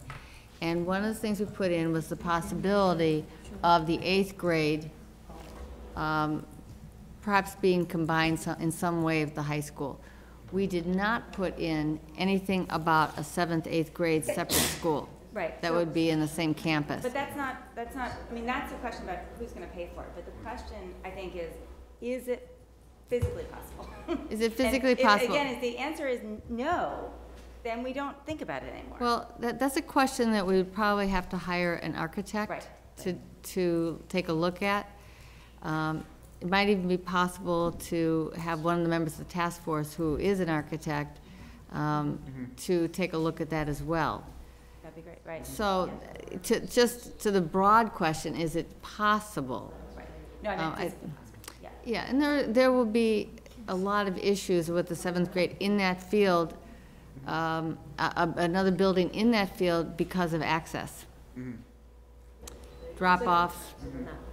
So I think we just need to know this. Yeah, I think, yeah. I think we can't, I think sort of Yeah, speculating on it I think is that we not- can take a doesn't look give at that. full information. We can certainly take a look at that. There's probably more of a chance that if it was, had some adjacency to the high school, that might be a conversation you could have with MSBA. I can't even predict what they would say. Clearly, if you went to a field that was not adjacent, it would be a separate project altogether. Yeah, where's your, So in the feasibility study, we have, 9 months to do a feasibility study? Is it? We have to go through the first phase of it, which you can shorten up. It's about a 9-month phase, 9 months. Well, remember we had to do a lot of different things to prepare in terms of committee and getting the money for the feasibility study. So there's a lot of conversations and administrative pieces, but then you get the money for the feasibility study, and that's when you start really looking at what is the preferred. is that you? And we could get that in January? Should So we then get we the just have to mirror vote the for that money in displays. January, or would we have to wait till April? If we were approved this year? Well, the warrant article for January is broad enough that the answer could be yes. Okay, good. The feasibility study that we would do in the MSBA process, we have the flexibility if we want, right? It's our money that we're spending on the feasibility study to look at the needs at 7, 8, 9 through 12. We could do that. So we're not I restricted. think you could look at that, whether they would agree with it. I don't know. And another piece of this too is that one of the things that MSBA does is they sort of have broad estimates as to what a project will be. So they have a certain amount of money, and I think for this particular cycle, they had about $540 million. Yeah. So not that they have an exact dollar amount, but they're doing approximations in terms of the cost of a project. So they are inviting people into the grant process based on rough ideas of what, and so that's another factor that I can't even predict what they would say. But we're gonna have to spend town money on something anyway, so then Right. it's, you know, the question is, what do we Well, spend? and I think that's really key, is trying to come up with, if we add the 5 schools and the Odison, is that the same as building a new building? And if not, well, that's one decision point, right? But if it's the same, then it's still, like, I think that's the hard part, is there's so many decisions that it's become such a snowball, How much would it cost to add a performing arts center or an arts center to the high school if we were funding that as the town? And we took the Gibbs. I mean, you know, there's so many moving parts, because I think that there's such a commitment on this committee to do the right thing, not only for the kids, but for the rest of the community. I just have one clear. It's difficult. Mr. Thielman. Thanks. As I understand it, our decision in January is really that what the task force was asking us last night was whether or not we're going to make a proposal regarding the Thompson. So that is something we have to zero in on as a committee. That's what they want to know. Are you gonna? And I think that decision is: are we going to add on permanently, or would we rather build a different school? Well, because if we're going to add on to Thompson, at that point, I think you may as well add on to all of them. Right. So, well, yeah. That's another tipping point. Right? That's another thing that we have to decide. And you can also slow the decision down too. While we could make that decision, clearly Thompson needs classrooms, but you can do temporary leased modulars for a period of time. Right. And that's if we're heading in one direction, then we can kind of, you know. You can have more time on the decision. Right. That's possible, and if that's what people decide, I think for all of us, one of the linchpins in all of this, in the decision models, is what's going to happen with the high school. Right. And once we know that, that really is going to make some big differences in what we can do. Yeah. The one other thing that I want to say is that when we said that the Addison is the 7th largest middle school in the state. Last year, I don't know what it is this year. Last year, we don't have the numbers for this year. But last year, the largest was in Marlboro, and they had 1325. And they've got a declining enrollment. So it's not going to take much for us to get from 7th largest to largest. Right. And if the largest now is around 1,300, 1,500 is beyond contemplation. To think about having 1,500 adolescents in one building, just on itself, I don't care, with a big site with lots of cafeterias and gyms and stuff is one thing, but to pack them into that site, even with added classrooms, no. Right. No. Yeah. Which is why I think, you know, you can, if you looked at the, so an architect drew up an idea, which is that you build kind of another building and then walkways up to it from the Addison that we have to up to the Crusher lot, which is literally right behind Addison, right behind, you know, where the parking lot is another idea, because it breaks it up, but keeps it together, like having a 7-8 on the high school campus, right? Now you have a campus, and he even went as far as to, like, you know, there's a street that runs up there, and that could lead right to a new parking lot and a new, you know, facility. And so, I mean, it's an interesting idea, you know. Or you can add permanent modulars onto the middle school. You can have a base of 6 classrooms and go up three levels. Right. You could get 18.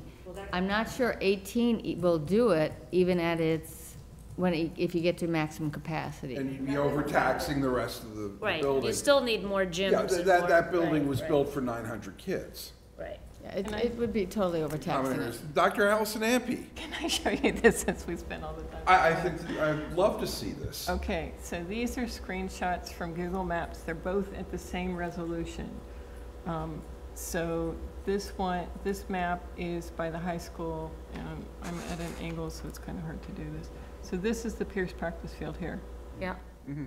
And then there's DPW, the DPW parking lot there, and there's the high school over here. This side is the Gibbs and the Gibbs parking lot. And I'm just, you know, visually, they're not that different. So it just, you know, from a very high level view, it looks. Right. Well, they are, yeah. I mean, unfortunately, the Gibbs is not on, is it on? I don't think it's on this map that Adam gave us. Oh, it's not. Okay. Does anyone have any questions, or can I plug now? No, but I just got to say, I'm intrigued by your idea. Right. No, and I think I mean, I think that, you know, if we don't end up adding on to 5 elementary schools in the Addison, we have to build somewhere. And then the question is where? Do we build on the Gibbs? Do we build on Crusher? Do we build on Pierce Field? Do we build in the middle of Menotomy Rocks Park? Do we build, I mean, there's a whole bunch of, you know, we were trying to build in the cemetery. Build in the cemetery. A few holes over at the Winchester Country Club. Right. The challenge, we don't have a lot of empty land. Right. And the large parcels that there are around, like Mirex's car dealership, I think that they're quite attached to. So land acquisition costs, if we wanted to go after something, would be very high too, and that just, we're dense town. You know, one point to consider was that Kathy passed out this memo, which I think everyone got, which was renovating the Gibbs for a school is $14 to $20 million. And when you do that $14 to $20 million renovation, you get a school that can house 8 grades, 6th graders, 5th graders, whatever we decide to do, whatever we conclude is best educationally. But then you displace all those tenants. And so you've spent $14 to $20 million building a facility for our students. You've displaced these tenants, and if we want to help them as a community, we got to help. We either got to help them find a home outside of Arlington or help them find a home inside of Arlington. And if it's inside of Arlington, that could cost us some money too, especially with the Arlington Center for the Arts. So it's not. It may not be the best financial solution. Right. Yeah. Yeah, there are a lot of moving parts here. So a couple of questions that I need answers to. Okay, that's what I was going to get to you. Ms. Starks, let's put forth the questions we need answered. Okay, so I think that one of the big questions that we can answer is how big do we really think we want the middle school to be?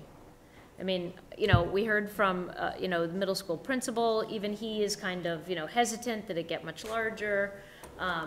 But, you know, in our vision, do we want it to get much bigger, or would we rather have, you know, and I like the way he said, you know, if you break it up, I mean, because the other possibility is you take 500 middle school students, you know, I don't know what that is, maybe it's one cluster of each, and you move them over to the Gibbs, but like you said, who gets to go, who gets to stay, right? That gets really hard. I would rather have a small middle school, as hard as that might be, than put 1 grade somewhere. I just don't feel like putting 1 grade somewhere is a good idea. I don't know why, but I don't feel like that's a great idea. Well, let me just say that I think that bears a lot of discussion and thought and reflection. So I don't know if we can just make a kind of a visceral, I don't want 1 grade in 1 place. I just don't think that's a good way to make a decision. We have, Needham I'm has not had. making a decision, I'm putting out there what I think. Needham has had a lot of success with its 6th grade, and I know some people that have worked in that district and they like it. You know, would they like to have grades together? They might, but they seem to like the 6th grade there in Needham, and it seems to have good results. The principal of the middle school tonight talked about some value to the 6th grade. So I'm not wedded to one idea or another. I want to study it more, and I think I want to see a lot of research and reflection on that point. Dr. Seuss. You know, when I talk to parents, they are generally against the idea of putting a single grade for a very reflective reason. I don't think it's necessarily a bad idea educationally, but I think if it is a good idea educationally, we need to hear from teachers, we need to hear from educators, we need to sort of have a conversation with the community about why that's a good idea, if it is. Because what I'm hearing from parents is they don't like it. Just instinctively, reflectively, they hate it.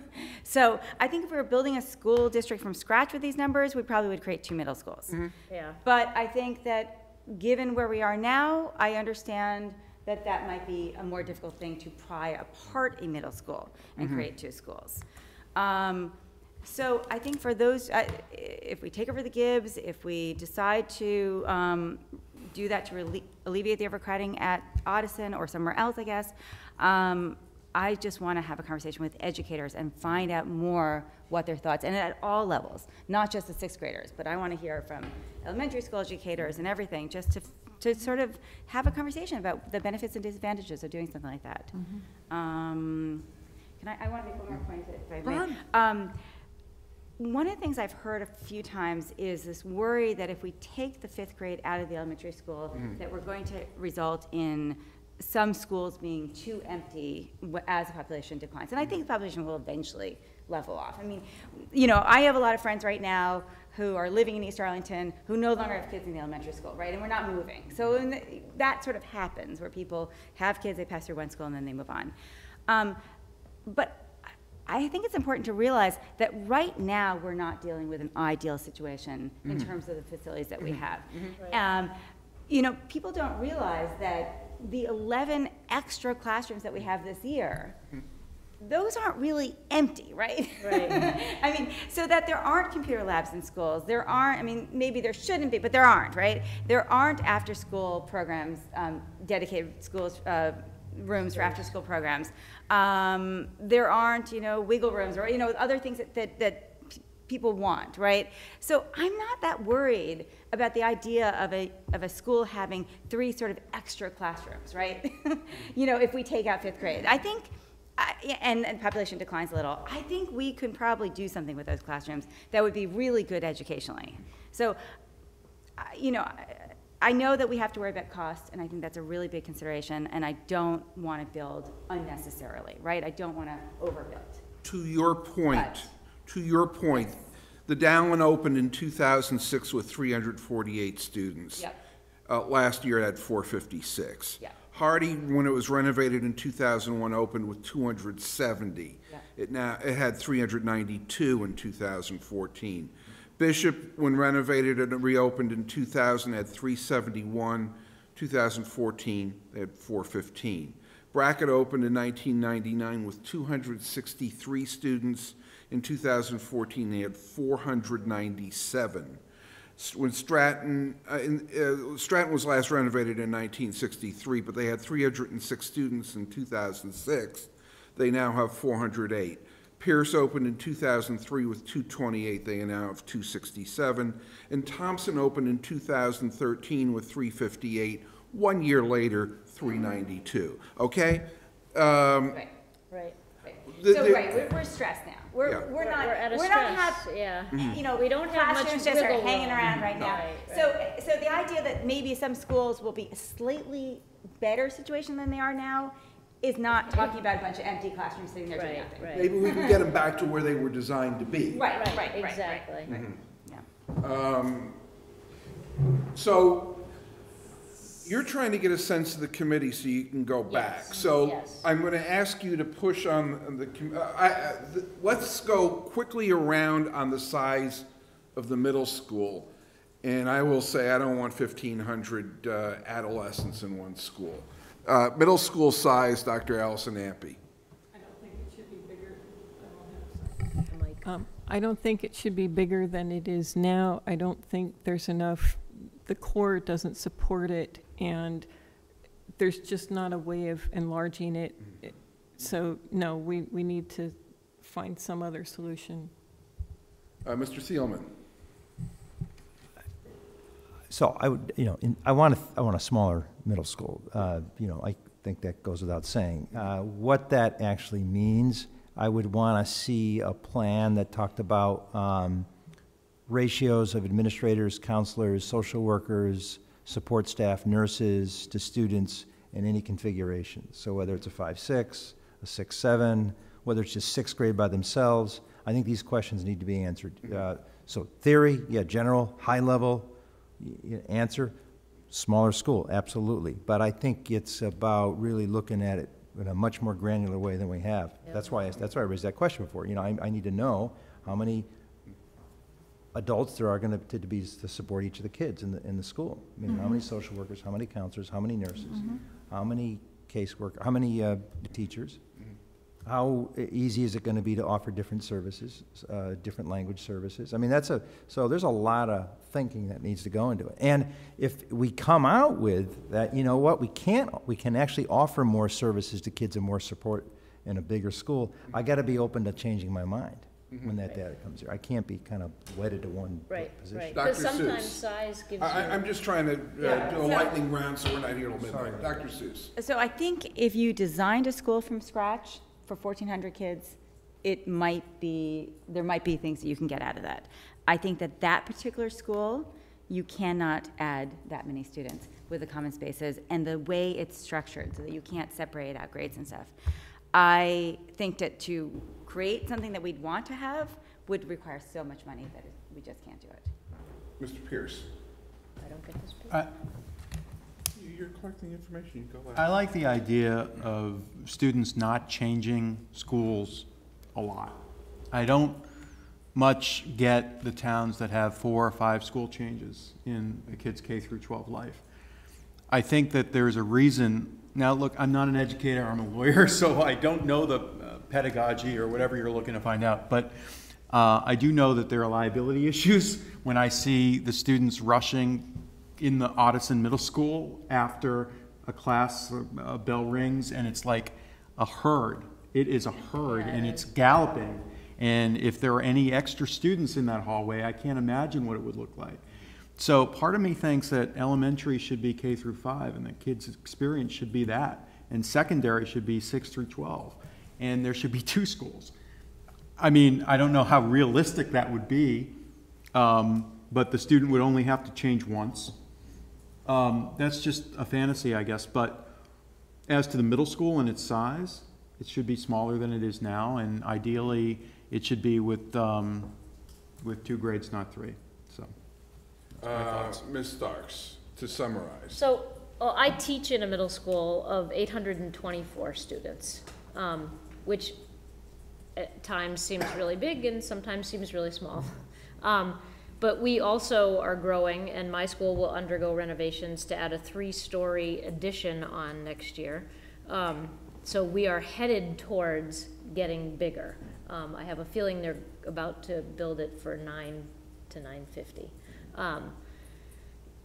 So I know it's possible, but I feel like definitely 1,100 just seems like, I don't know, there's something about when you cross that 1,000 line, that's like the size of a high school, like that just, I don't know what that is, but I just feel like as a teacher, I like knowing that I know, you know, a third of the 6th graders right now, and that, you know, every kid in that school has someone who knows them well, which is the whole idea behind middle school, and I just don't think you get to certain numbers and that just isn't true anymore. It's really hard for the administrators to know them all, and it's important that they know them all too. And as a teacher, I know my kids, but I certainly don't know all the kids.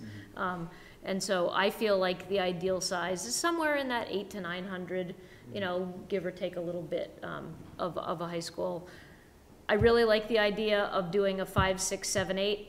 I even like doing it as a campus in the same place, so it's not even really a transition. I mean, it's a different building, but it's a, you know, a similar place. So if it's 7, 8 on the high school or 7, 8 on the Ottoson, you know, having it be in one place because they are similar age and they have similar needs. I too, if we were to add it at the Ottoson, I do want to make sure that we have all of the facilities and all of the things that they need. You know, we're going to need 2 of everything. So it is an additional school, but I also, you know, can see that being, you know, I like it being with another school, you know, so whether it's at the high school or on the Pierce Field or at the Ottoson, I much prefer that than putting them out at the Gibbs. I guess because I still like having them together. It makes it more of a, you know, campus feel, you know, so that's. One thing that's come out of this. The next question you need, is because it's 9:45, and I know that we're going to be moving the 10 o'clock rule. Okay. So the next question needed answered was in terms of the elementaries. Neighborhood schools. Neighborhood schools. That's the task force wants our thoughts on that. Yeah. So let's go and do the lightning round again on neighborhood schools. Dr. Allison Ampe. I think that Arlington feels they're very important. Could you say it again? I think Arlington feels they're very important. Yeah, I agree. I mean, I mean, I think that literally hundreds, maybe thousands of families moved to the town with that promise, and it's part of the culture of the town. And you know, we have to explore. You know, one of the things we figured out years ago in the school committee, and then we haven't really addressed it in a long time, but was that, you know, one of the realities of the neighborhood schools is that there were inevitably unequal class sizes across the district. That was just sort of what we had to accept, and so I think I've always been comfortable with that. And the other thing is I wanted to say, I never knew the name of that lot was the Crusher Lot until this whole thing. Yeah, this has been a great education. It's just a piece of Sounds like a wood. place where you take the old cars. I know, exactly. guess so. I don't know, it must be somebody's name. Dr. Seuss. I don't have anything much to add. I think that the town is committed to it. I have many, many pleasurable, fond memories of walking my daughter to school and enjoyed that, and would not have been as fun if I had to drive her someplace, but I don't have anything else. So, what? I think the town is very much committed to that. I think getting rid of that, it doesn't seem like it's going to achieve that much, frankly. We're not going to get that much out of it. Yeah, any possible savings and efficiency would be at the expense of huge cost and angst over the neighborhood schools. I think that it's a no-starter. Right. Mr. Pierce. Yeah, I think buffer zones were for us the third rail in that, you know, it started to fray that idea a little bit.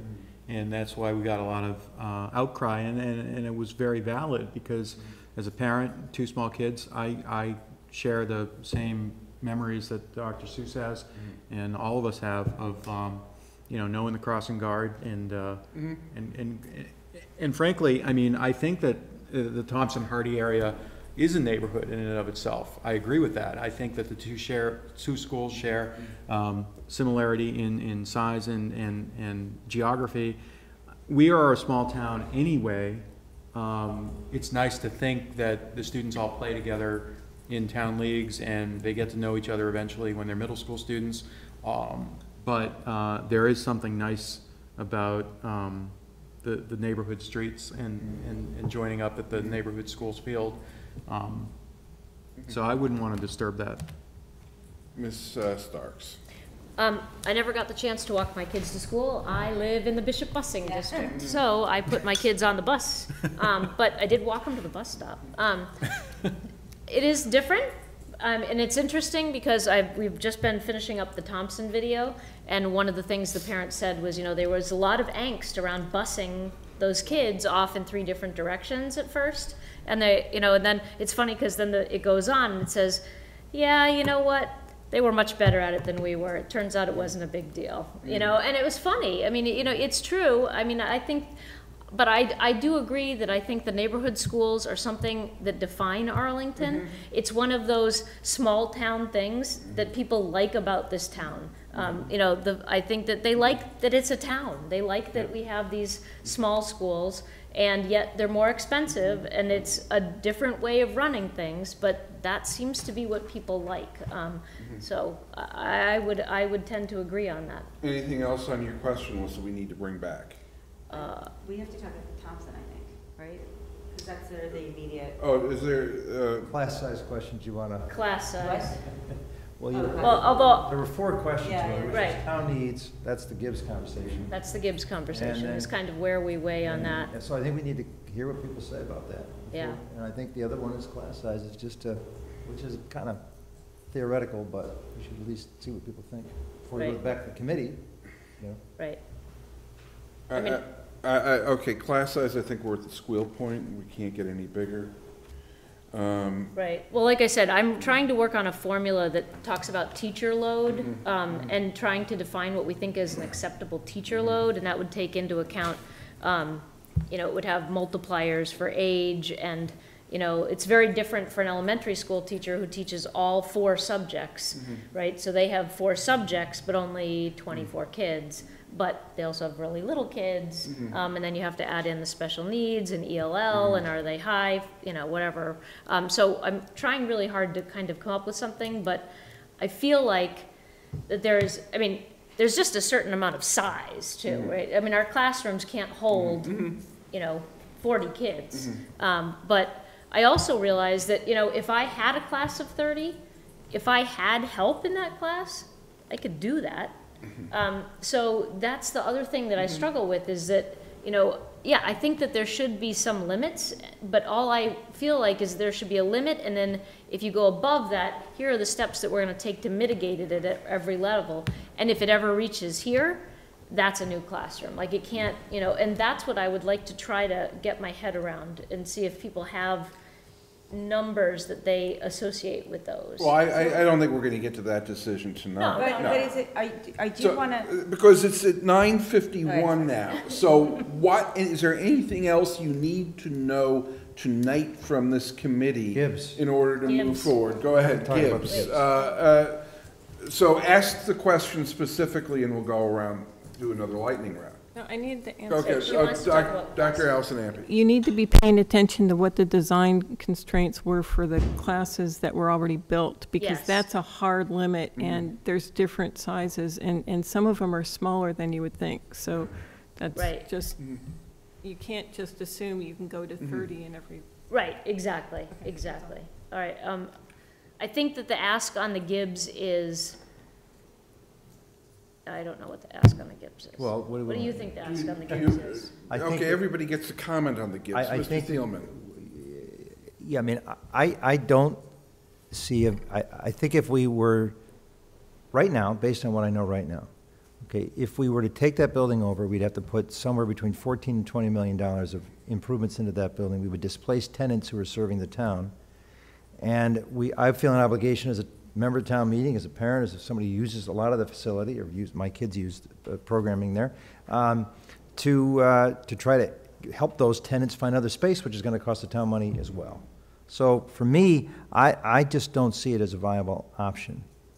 We were asked last night to see if we could use some classrooms in that building for a temporary period of time. I don't think that's possible, but Dr. Bodie has to kind of do some research on that. So that's where I'm at. Right. Dr. Allison Ampe?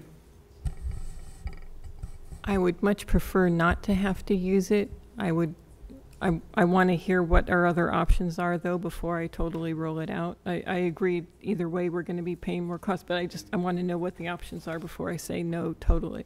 But I like the Pierce practice field better. Yeah. Dr. Seuss?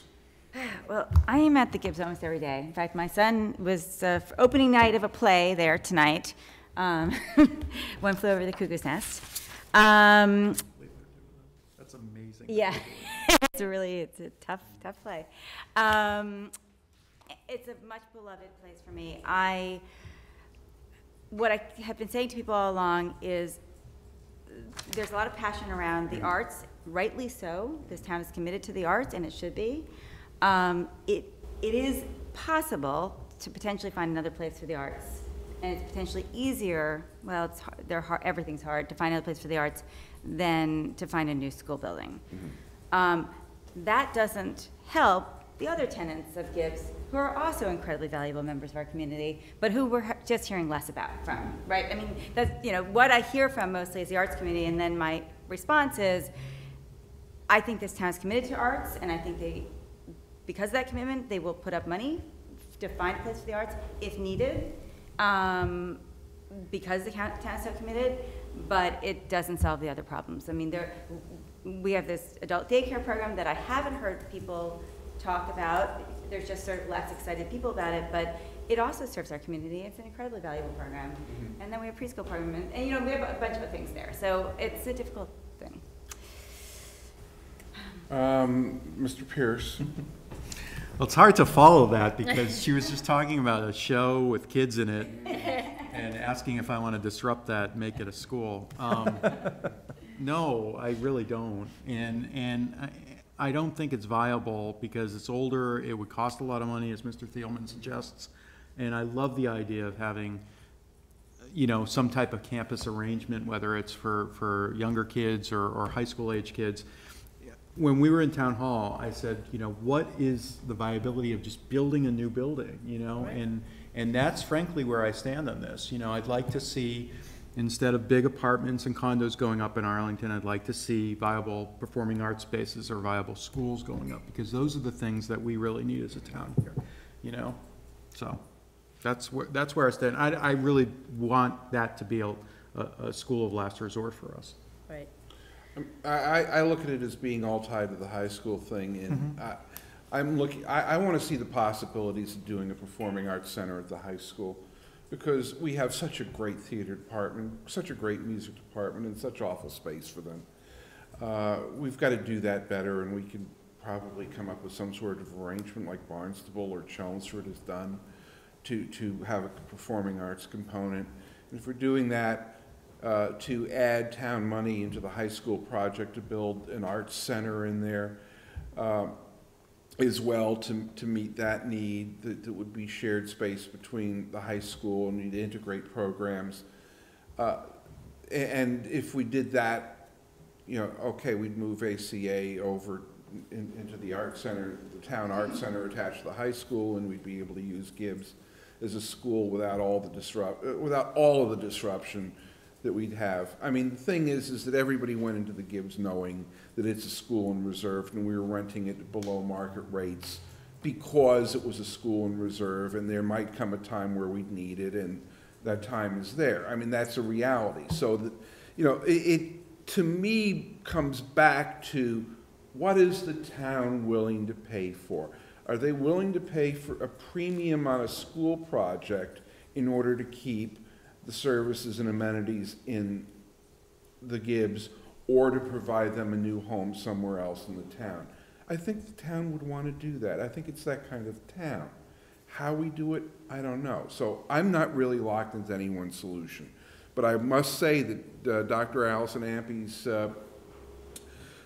thoughts of building 7-8 on the high school site and seeing if we can wrap it into the SBA gets us a little more reimbursement money, and might be the most cost-effective, wonderful thing we could do. So I think it's important just when we talk at the next meeting that, you know, the committee hasn't really reached a decision about Gibbs. So I think we need to be clear about that. No vote, no decision. Yep. Right. Right. But you've got a sense of the wide sense. But on the neighborhood schools, yeah, We're all in on there was that. there was a lot of clarity. Yeah. right, that's clear. And I think it's fairly clear that we all think the middle school is too big in the way it is, and we'd like to see it It's smaller. too large as it is, yeah, okay. It is 9:59, I'm looking for a motion. To do what? To extend the time for which we have to. To move the 10 o'clock rule until 10:30. Motion by Dr. Seuss, second by Mr. Pierce, all in favor? Aye. Opposed? That's unanimous. Facilities, are we now done with? Mr. Chairman? Yeah, Dr. Allison Ampey. Can I bring up another thing, because we've talked about it, and I don't want parents to freak out? Just that, can we hear from the administration about what is it like if we move the 5th grade students to, you know, a 5-6 school, or to the Ottoson, and just educationally is it sound, social and emotionally is it sound? Because I know it's something that some parents are going, I think parents feel less strongly about it because we didn't have an uproar about having the Stratton 5th graders at the middle school. 4th graders, yes, but 5th graders, no, they were cool with it. And I'm not saying that everyone will feel that way, but just that we need to be acknowledged. This is something that's going to bother some people, and we should know at least what our thinking is and whether we feel it's worth the trade-off. So. Okay. District count. Okay. There's one last thing, which is we need input on this, because we are being asked to make a recommendation on the Thompson. And so, you know, we're going to meet next week. We can talk about it some more. But we've got to, you know, I don't know. I mean, Kathy, we got to make. They're asking us for some recommendation on the Thompson. The task force is for the January town meeting. Well, the recommendation doesn't need to be made the next meeting. There is time in early January. But this I mean, committee it's needs possible to we may not know the answer to the high school when we meet on the 22nd. It's possible. It is, but I think this committee, we need to know what we need to be thinking about as a committee, so we can have a conversation about it. Maybe it's too late tonight. Well, given what you've been just talking about, if you decide that you want to hold out and take a look at that possibility of a 7-8, or for that matter, 5-6, then you do not want to build permanently onto Thompson. Yeah. Right. But you do want to have modulars to relieve the stress, and it would make sense, particularly in this case, to do the modulars next year.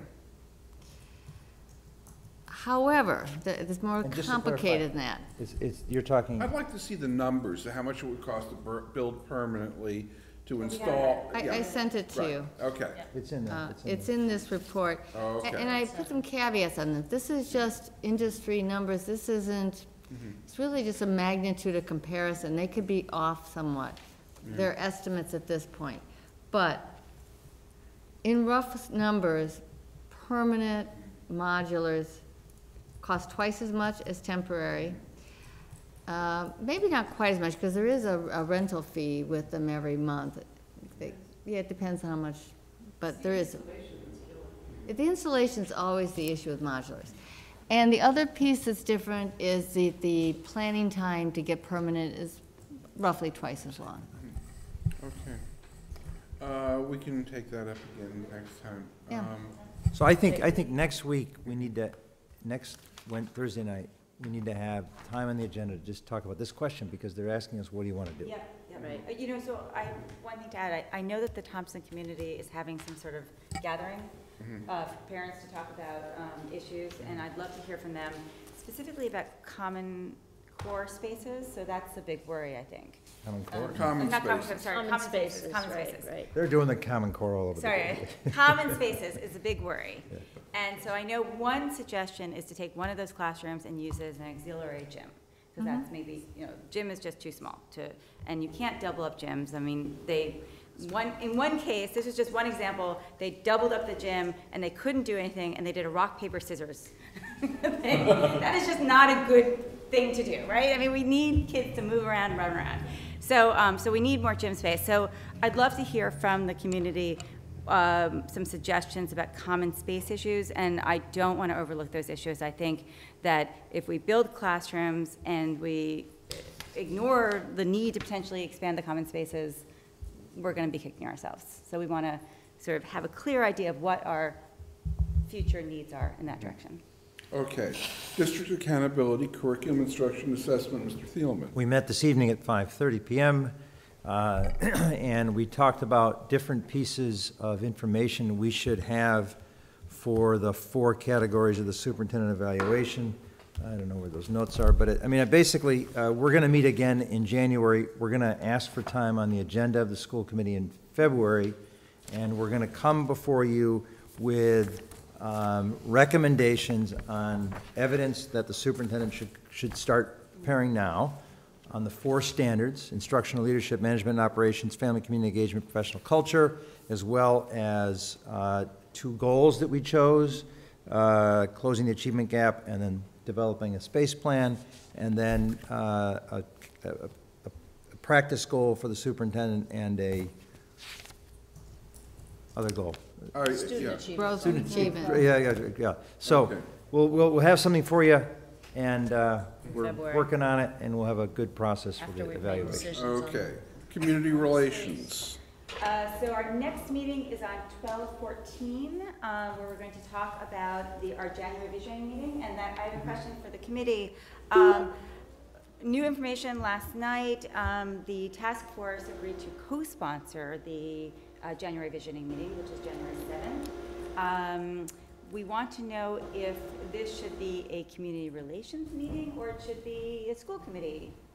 I mean, I want to take a vote on whether we should be an official school committee meeting co-sponsored by the enrollment task force. And actually, frankly, potentially there might be other co-sponsors, but this is where we stand right now. Should we be a sponsor of the event, or should it be our meeting? I think you're asking for us to be a co-sponsor of the event. Well, we are. We are well, the sponsor of subcommittee the event, I already. guess. Yeah. So right now, I mean, it's sort of coming out of the community relations subcommittee.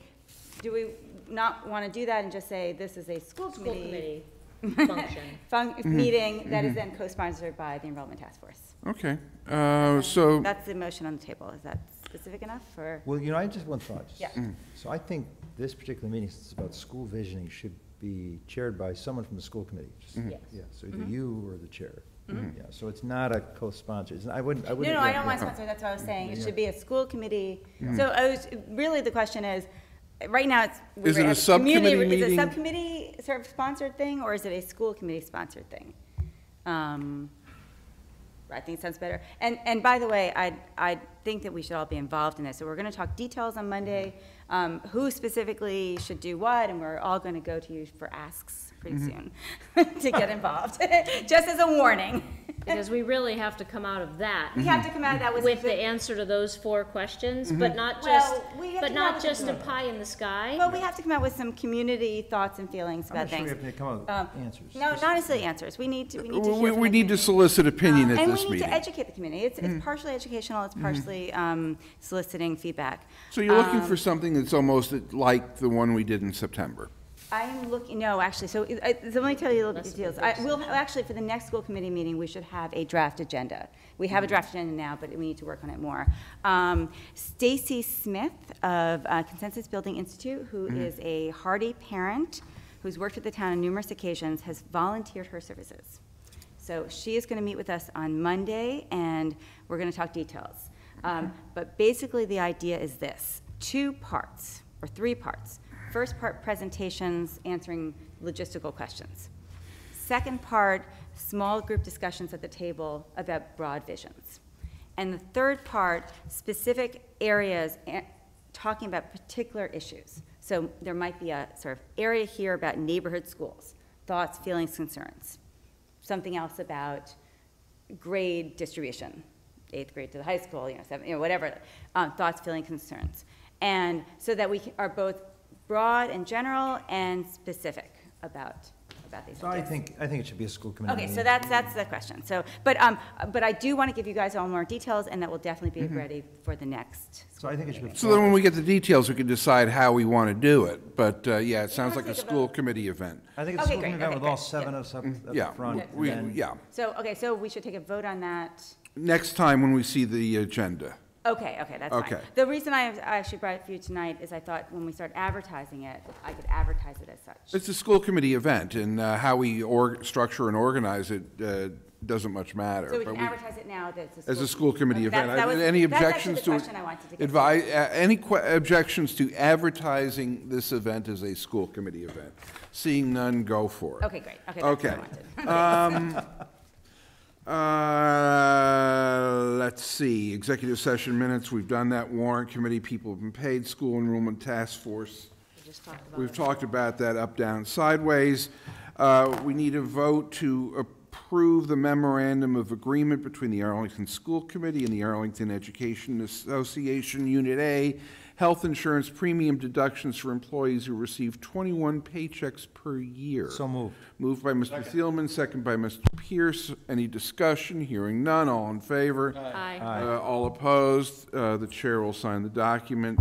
We have now reached the point of executive session. I don't have the official legal language in front of me, but we're going into executive session for the purposes of I'm trying to do this from memory, and it's after 10 o'clock. Purposes of negotiation. For purposes of negotiating and preparing for negotiations, which if held in public might be detrimental to the district. We will not return to public session after the meeting. Motion by Mr. Thielman, second by Mr. Pierce. Roll call, Dr. Allison Ampe. Mr. Thielman. Aye. Dr. Seuss. Ms. Starks. Aye. Mr. Pierce, the chair votes aye. We are in executive session. Thank you for everybody for watching this wonderful little TV show tonight.